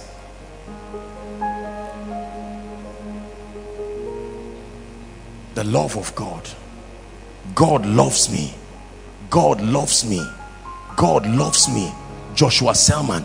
The little children used to sing, yes, Jesus loves me. We became adults and forgot the song, and fear took over our lives. Jesus loves me. Jesus loves my future. Jesus loves my destiny. Jesus loves my results. Jesus loves my longevity. It is in his interest that I do well. He said, I will give you a new heart, a new spirit. All of those things, he said, for my name's sake. My name's sake. There is a word for it. It's called reputation. I heard today that one of our ladies who is or was in the school of ministry, that the lady, I think she just collapsed or something, and like a mental problem, maybe like a bipolar problem and all of that. The moment they spoke to me, I don't know her, but the fact that she's part of a family that I lead, my love and my jealousy kicked in immediately. When I got home, I sent a text to one of our ladies. I said, so how much are the bills and who is there? It's called love. When some are trusting in horses and chariots, you just stand there stranded, and here comes that bridegroom, the faithful bridegroom, who is keeping my bride waiting. Have you not read that jealousy is the rage of a man? You want to see an angry man touch his wife? He may respect you and be nice, but you just touch his wife. When you are aware that you are the bride of Christ and fear comes, was it not what Haman was trying to do to Esther? He was trying to put fear. I'm going to annihilate the Jews. He was even digging the gallows already. But Esther knew something about the king, and when she provoked his love, even apology brought him to trouble. You still want to rape my wife upon the fact that you have annoyed her? Have you not been told that you are the apple of his eyes? You come and try to touch my eyes. Listen to what I'm telling you. I want you to end this fear thing once and for all in your life. Fear of failure. Where will help come from? Who will arise for me? It's an insult. Listen, in this ministry right now, if you get up by God's grace, you get up and say, you come and meet me and say, Apostle, I hope you have generator for the end of the service. I hope that by tomorrow, I hope this meeting, there's miracle service on Friday. I hope you will not be embarrassed. You see, I will look at you and I will feel very sad, because it's an insult. So when you turn to God and say, God, so now who will help me? And God says, don't worry. I said, tell me who, because I don't trust you. There's something about you. And God says, you trusted your landlord. You trusted your lecturer with 5 years of your life. A guy came to you from somewhere like the bush, and just 2 weeks of knowing him, you trusted him with your heart. And God says, trust me with your destiny. And fear says, God has a track record of failing men. Be careful. Tread with God with caution. You see that? So you say, God, I'm going to be with you, but let me hold on first. In case you fail, let my uncle be a backup plan. And God says, me, search my credibility. Search my credibility. It's why people don't get delivered. It's why people don't prosper. Many bad things happen to people because they do not understand the love of God. Today is Kenny's birthday, and yesterday when he told me about the birthday, I was tired after the session in the morning stroke afternoon. Immediately I saw him. I said, get into the car, let's go home. At least let me go and pray for you and all of that. Love. What is the revelation of the blood of Jesus to you? You see, come Pastor Alpha, look up, we're going to pray. Hold this phone. If I give you 10 naira to get this phone, it means I love the phone more than the money. Is that true? The respect is not for the money. The respect is what I bought in exchange for the money. So when you look at what the Father bought with Jesus, that he used Jesus as an ATM card to pay for something. So what is the name of that something he paid for? That Jesus was crying and said, Father, I said, Jesus, just finish this thing. I know we will, even if you are angry with me, I will sort you out later. But because of this man that I love. And then some person will come with one prophecy and tell you a lot of nonsense, and in 5 minutes you look at the love of God and say, Lord, I always knew. Now, every good and perfect gift comes from above. From above, from the Father of lights, in whom there is no variableness. Do you know what is variableness? That means there is predictability to his integrity.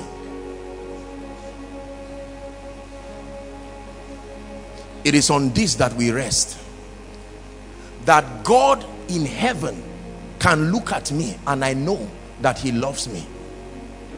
Apostle, where will the partners of this ministry come from? I am only a bride. Watch the responsibility of my faithful husband. He said, husbands, love your wives. If a husband does not love his wife, he's a sinner. He's not just a bad person, he's a sinner.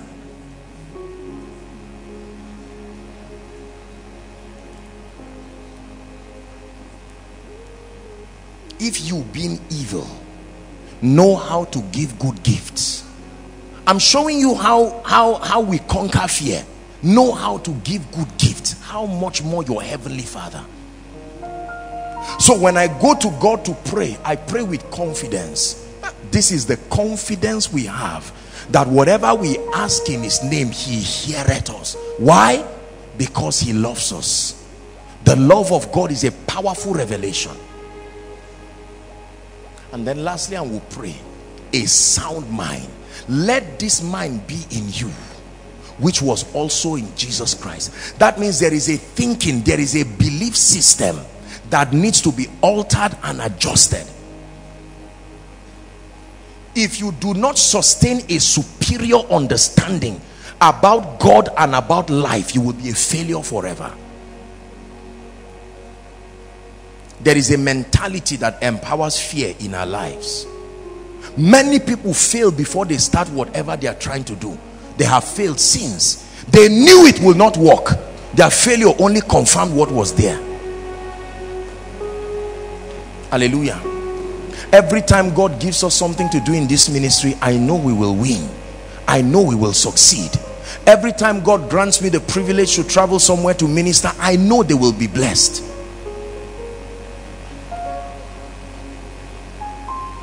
All this complex that we carry around, it may have come from our backgrounds, but it was enforced and empowered by the spirit of fear. Spirit of fear. So when God is telling you to rise, I cannot do, I'm not good enough. But tonight we have to conquer fear. If you don't conquer fear, you will never prosper. If you don't conquer fear, you will not be able to go through the valley of the shadow of death without fearing evil.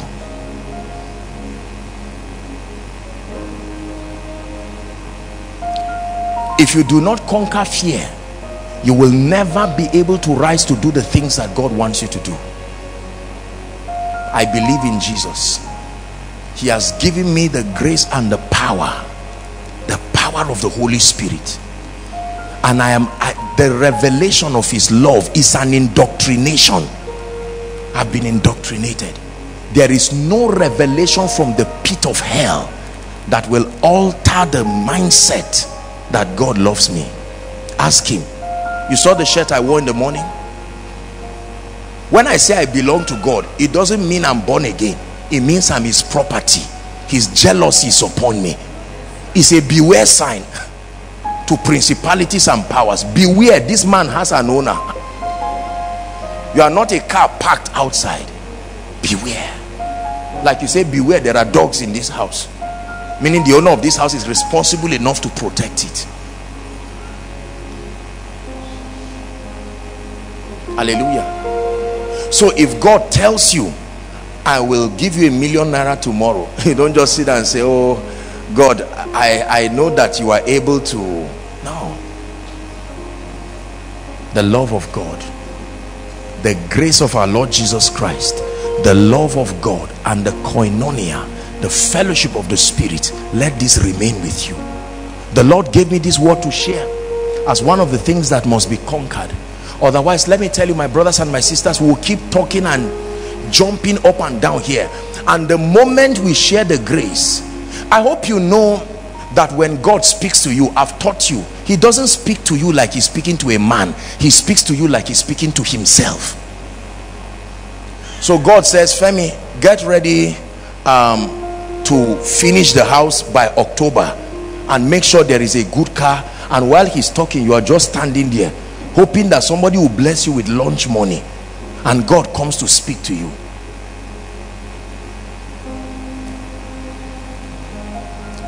Is it not faith that even works by love? Do you know what that means? Most times we think it's just that faith works when you love people. No, faith works by the revelation of the love of the one who will make things to come to pass. Faith works by love. Faith works by love. I know that if I open my mouth and I speak and I utter a word, the Spirit of the Lord will honor that word. Why? Because of the love of God. Because of the love of God. It's an indoctrination. No matter where I go, I cannot be ignored. You ignore me, you will pay for it. It's not pride. It's true. You will pay for it. Because sooner or later you will find out that everything you are looking for, the one who loves me is the one who gives it. He will refer you back. It's a mindset. So that when you hear a testimony like, I was just sitting down, the Lord said I should come and bless you, you don't say, me? Oh Lord, with all gratitude, you have done it again. Oh, thank you, Jesus. I received this blessing. I received this blessing. The nation of Israel knew that they were a people loved by God, and they were bold. When their enemies saw what God did, they were afraid. If they heard that the Israelites were coming, they would be afraid. They said, these people, they are God. They are God. They are God. When they started forgetting the love of God and started defying and doing all other things, they became the ones afraid.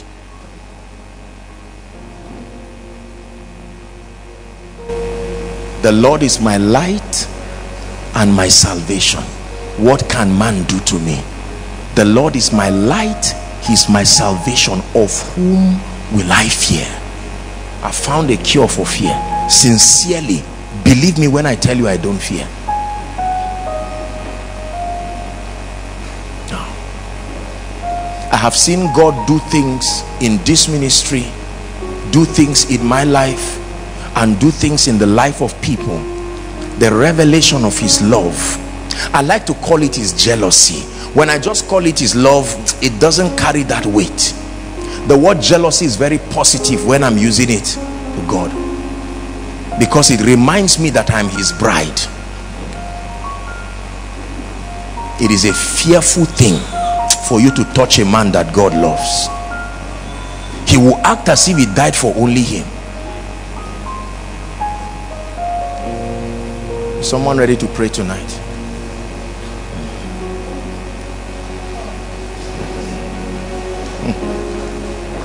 I pray that what I've shared tonight will really enter you.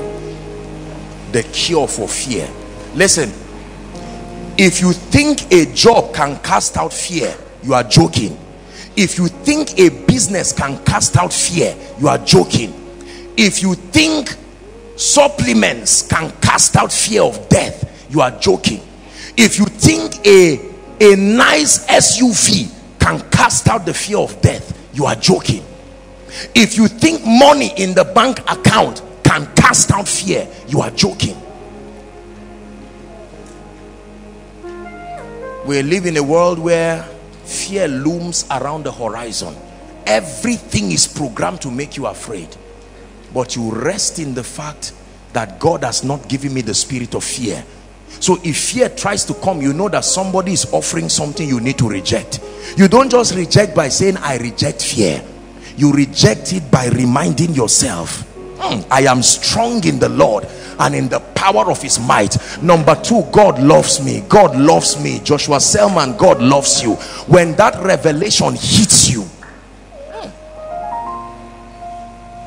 then fear, like darkness, like smoke before the wind, it just moves and it goes away.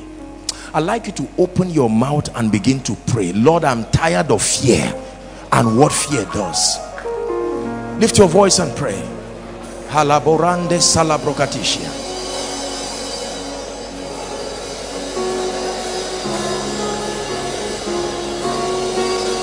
The fear of the future, the fear of marriage, the fear of children, the fear of raising children, the fear of paying bills, the fear of succeeding in ministry.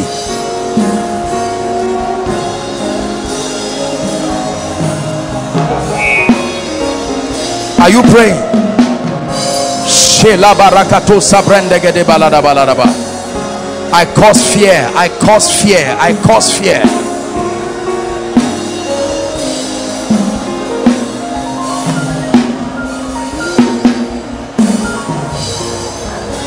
Pray. Kebaranda salakaruda shedebreast. Imbrakado zelekataria natashikatas.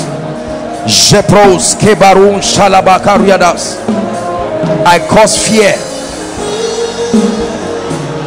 God is faithful. God is faithful.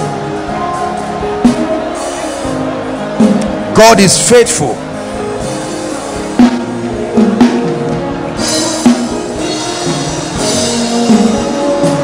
Shelamanda rakato sabredi shalabat.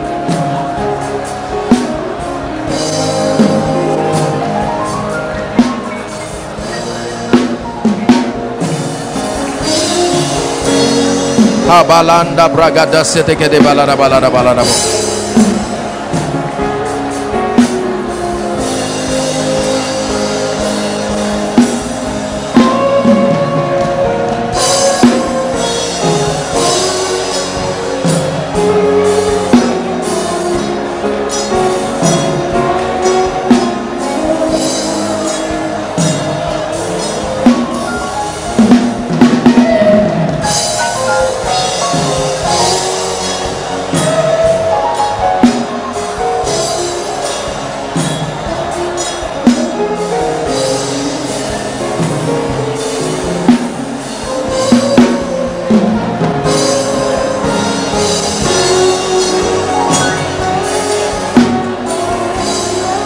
Hallelujah. Hallelujah. Job chapter 3 verse 25 and 26. This is Job's testimony. Read with me, please. 1 to read. For the thing which I greatly feared is come upon me, and that which I was afraid of is come to me. Next verse. I was not in safety. Who told him? Hold on. What was the testimony in Job chapter 1? Satan testified that, have you not built a hedge of protection around him? And Job said, I was not in safety. Keep the scripture there, please. Neither had I rest, neither was I quiet, meaning I was not peaceful. King James makes it look like yet trouble came. It's supposed to be that that's what brought the trouble. God has protected you, yet you said you are not protected. God has preserved you, yet you said you are not preserved. God has told you, I know the thoughts that I think towards you. They are thoughts of good and not of evil, to bring you an unexpected end. Yet you walk daily in fear. God has told you, have you not read that you will call and a nation will answer? It's not a parable. What is a parable in the Bible? The Bible will tell you it's a parable. What is the fear for? The Lord knows how to deliver the righteous from trouble. This is your Bible. When you carry this understanding from tonight, my brothers and my sisters, you know that you will never fail. It's not just a jamboree Pentecostal confession. It's a settled reality. I know this about God. I know this about God. What do you know about God that can protect and keep you in the days that come?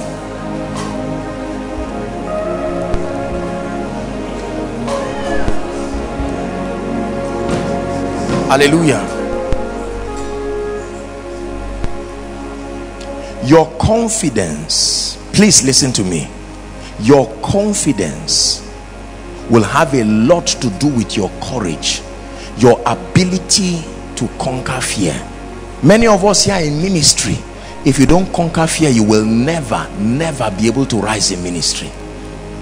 Many of us here are trusting God for financial liftings. If you put your eyes around the economy of nations, they looked unto him and their faces were lightened. See, in your Bible. Gentiles will come to my light. They are kings to the brightness of my rising. It says that my gates will be continually open day and night. They will not be shut, that I will receive the forces of the Gentiles. When he said this, I believed him. I believed him. I believe him. I don't know what you don't believe about God, but tonight you are going to call fear by its name and curse it by the God of heaven. I reject fear. Lift your voice and pray. The fear of death, the fear of accident. Pray, ladies. Will I get a man that will marry me? Will I get a woman that will marry me? I cause fear. Will I have responsible children? Will I ever have a house of my own?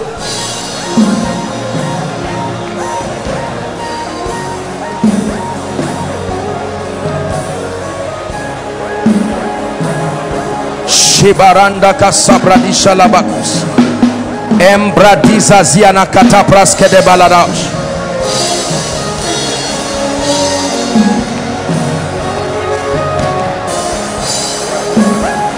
Hallelujah. Hallelujah. Matthew chapter 6 from verse 24. Jesus was dealing with something we continue to ignore.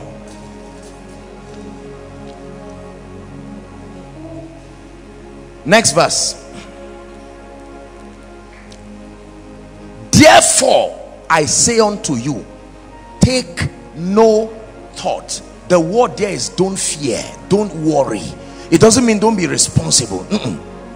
Take no thought of your life. Worry what you shall eat. Nigerians, listen. What you shall drink, nor yet for your body what you shall put on. Is not the life more than meat, and the body more than raiment? Next verse. The fowls of the air break a fundamental law, because if you don't sow, you should not reap. But because God doesn't only love you, he has come down to even love the birds. He says they neither sow, meaning they should not reap, yet your heavenly Father, not their own, your heavenly Father extends the benevolence even to them. Are ye not much better than they? Next verse. Which of you by taking thought, fear, worry, can add 1 cubit to his stature?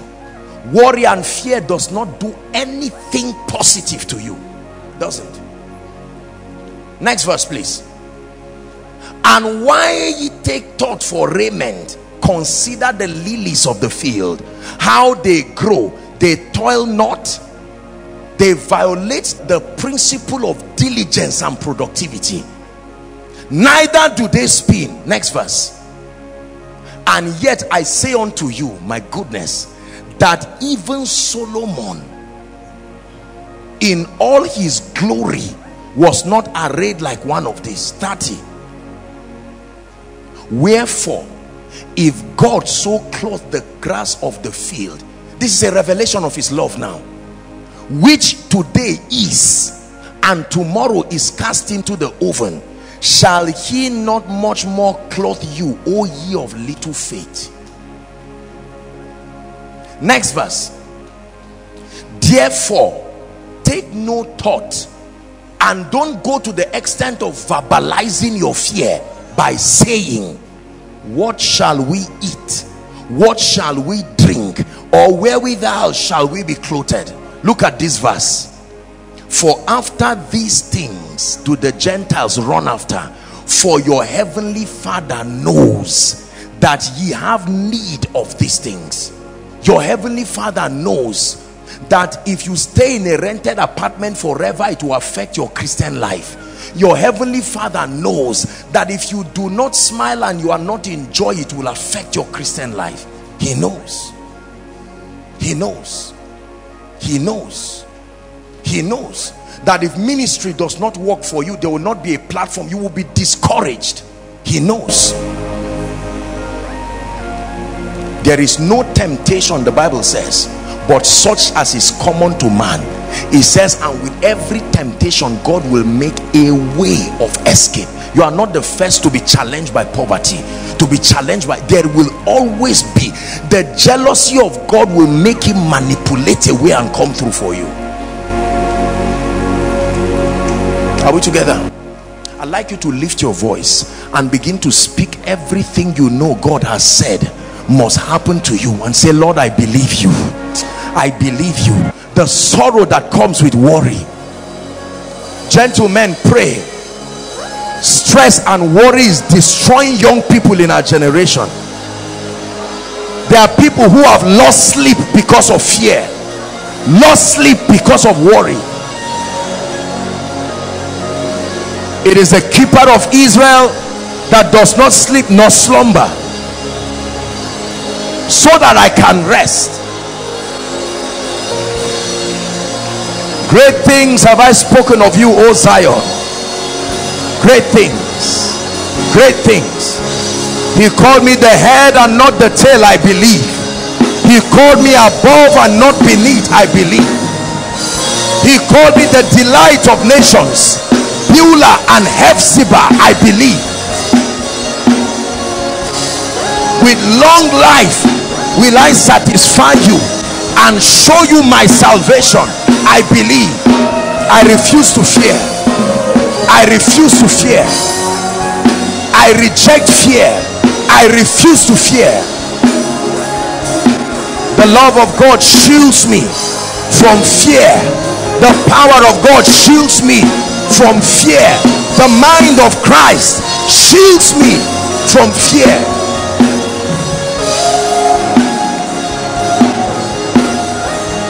Hallelujah. Hallelujah. Listen, many people, you know, when you hear me talk like this, many people are apostle is because you are not looking for food to eat or this and that. Let me tell you this. The Bible says to be carnally minded is death. It's not will bring death, it's already death. But to be spiritually minded is life and peace. When you allow your mind to become carnal, sensual, that's the realm of Satan. How will it come? How will I see the rain? How will I see the cloud? But he said, you may not see rain, you may not see wind, yet the valley shall be filled. Who told you water must come from above? Doesn't the earth have water too? When it was time for Noah's flood, water came from the sky, water came from under. Who told you gold is only found under the earth? When a fish brought gold.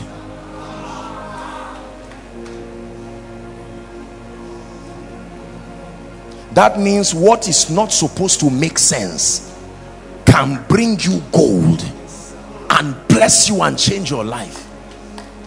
This is the God we are talking about.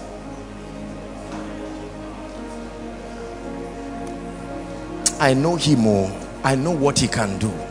I know what he can do. I know what he can do.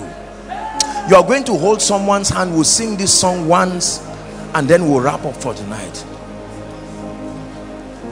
Jesus, you love me too much. Too much, too much. Hey, Jesus, you love me too much. Too much. Excess love. Excess love. Hallelujah. When you look at Pastor Alpha's wife or Jimmy's wife or any of our gentlemen here, if you see the way, for instance, he decorates his wife and you are offended, is she the right person to talk to? You go to the husband. The wife is just a wife. So he says, I will walk a walk in your days. I want to do something that even if it were told you yourself, you will not believe. That there are times that a husband can buy a gift for a wife and say, is this not too much? Only where did you get the money? Say, I've been saving this to prove something to you. There are certain testimonies, let me tell you, that some of you are going to enter into, that you will even be afraid of sharing, because those who hear it will think you are lying. It's true. This is not motivation. Please listen to me. I'm speaking to you by the Spirit.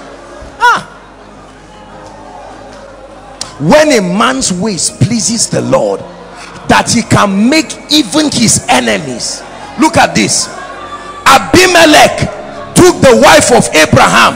Abraham lied and he took the wife and wanted to lie with the wife, and God said, if you do this, Abraham, hold on, he's touching me. If you touch this man's wife,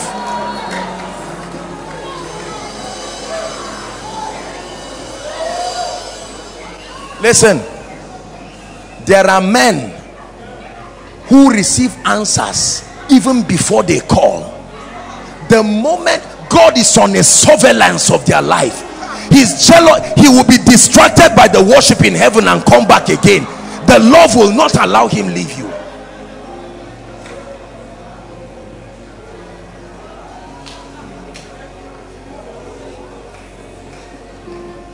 Listen, King Nebuchadnezzar loved Daniel so much that when they now put him in a position where he had to punish Daniel, he could not sleep in the night.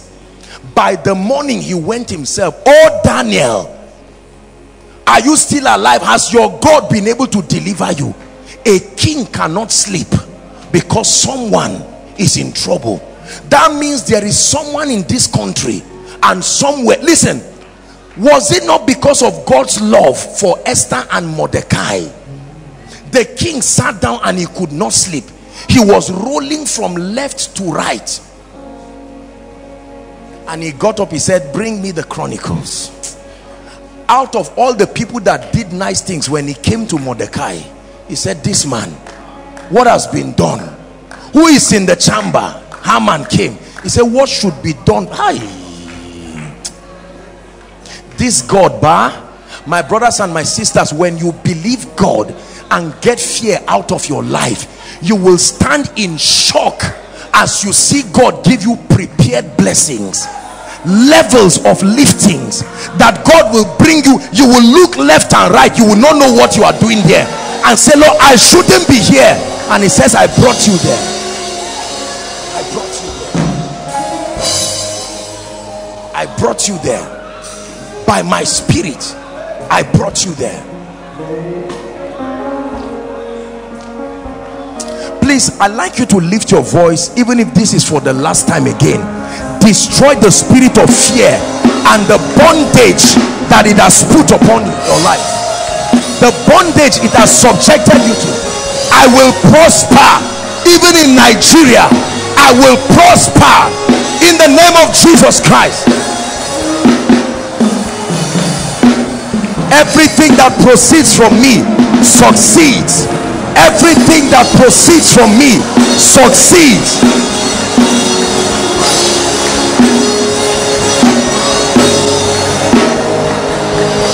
No fear, no fear. I reject the bondage of fear. I reject the bondage of fear. My mind is free from fear. My life is free from fear. Financial fear, marital fear, parenting fear, career fear, business fear, ministry fear, promotion fear, advancement fear.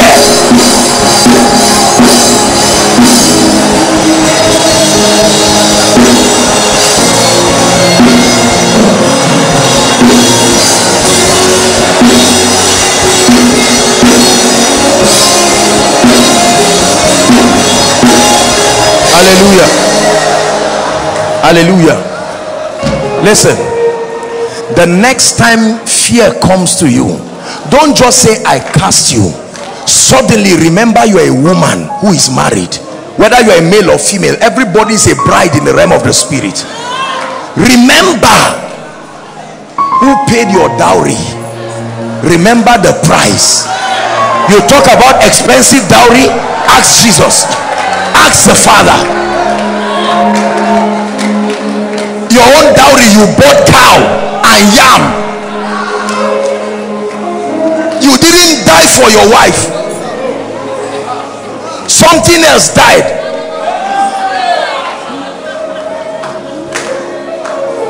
Jesus didn't say I will die for you. He died for you and purchased you.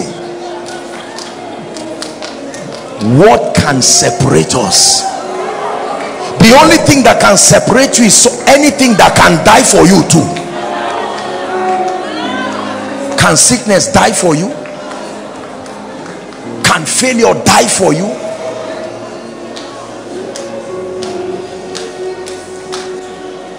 You will never find me putting my hand on my chin by the window or by the bed breathing life. No, no, no. Why should I fear? Why should I fear? Why should I want? Why should I fear? Why should I want? Why should I fear? Why should I fear? One more time. Why should I fear? Why should I fear? Why should I fear? Why should I fear? Listen, I'd like you to square your shoulder and walk boldly through life. Boldly through life. Don't walk around like somebody who is at the mercy of situations and circumstances. If you don't have confidence in yourself, have confidence in your marriage.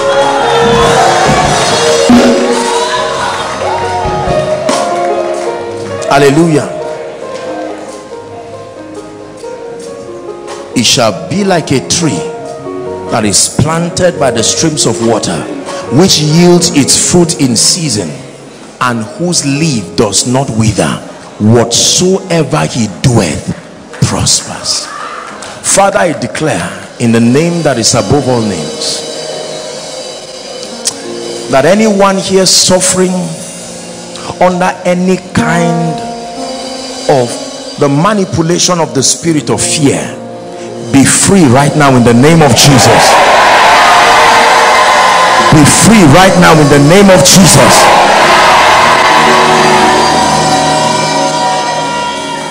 Whether it is fear because of the class of degree you finished with, fear because of your tribe, fear because of your past, fear because of those you don't have that you think are support, I curse that spirit from your life now.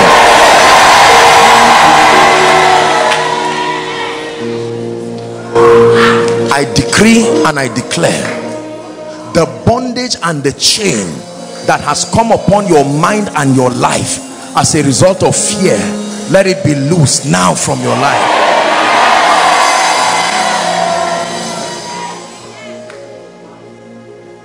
Adam, where art thou? I heard thy voice, but I hid because I was naked. Fear. Right in the garden.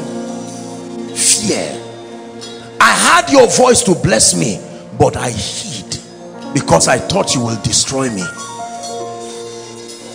I decree that the boldness that comes from knowing you are loved by the Father, may that boldness rest upon you now. The revelation of the love of God that must indoctrinate you into believing you cannot fail, may that grace come upon you in the name of Jesus Christ.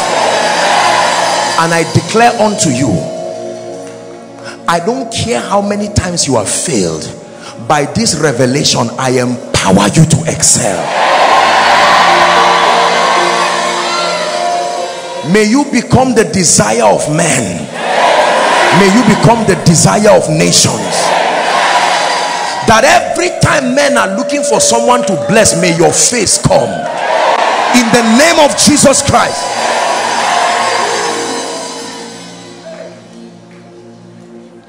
And I decree and declare that whatever the obstacle is that is making you fear, is not enough to free you from the spirit of fear. We also cause that barrier. In the name of Jesus Christ. Say, I refuse to fear. Say it, I refuse to fear. This is the message for tonight. Take it back home. Pray. Yes. We're going to round up, but carry this mentality. I will fear no evil. No, I will fear no evil. Reject it. Reject fear. Reject fear. You know you are not good enough. Reject it. I will fear no evil. Do you know you are in the valley of the shadow of death? I will still fear no evil. Why? For thou art with me. Dearly beloved, I hope you were blessed by this message. Do not keep the video to yourself. Share to as many as you can to help them bless. Check our homepage for more of our messages. Subscribe to the channel, comment on it, like it. See you on our next video. Bye. Pray, pray, pray for your destiny.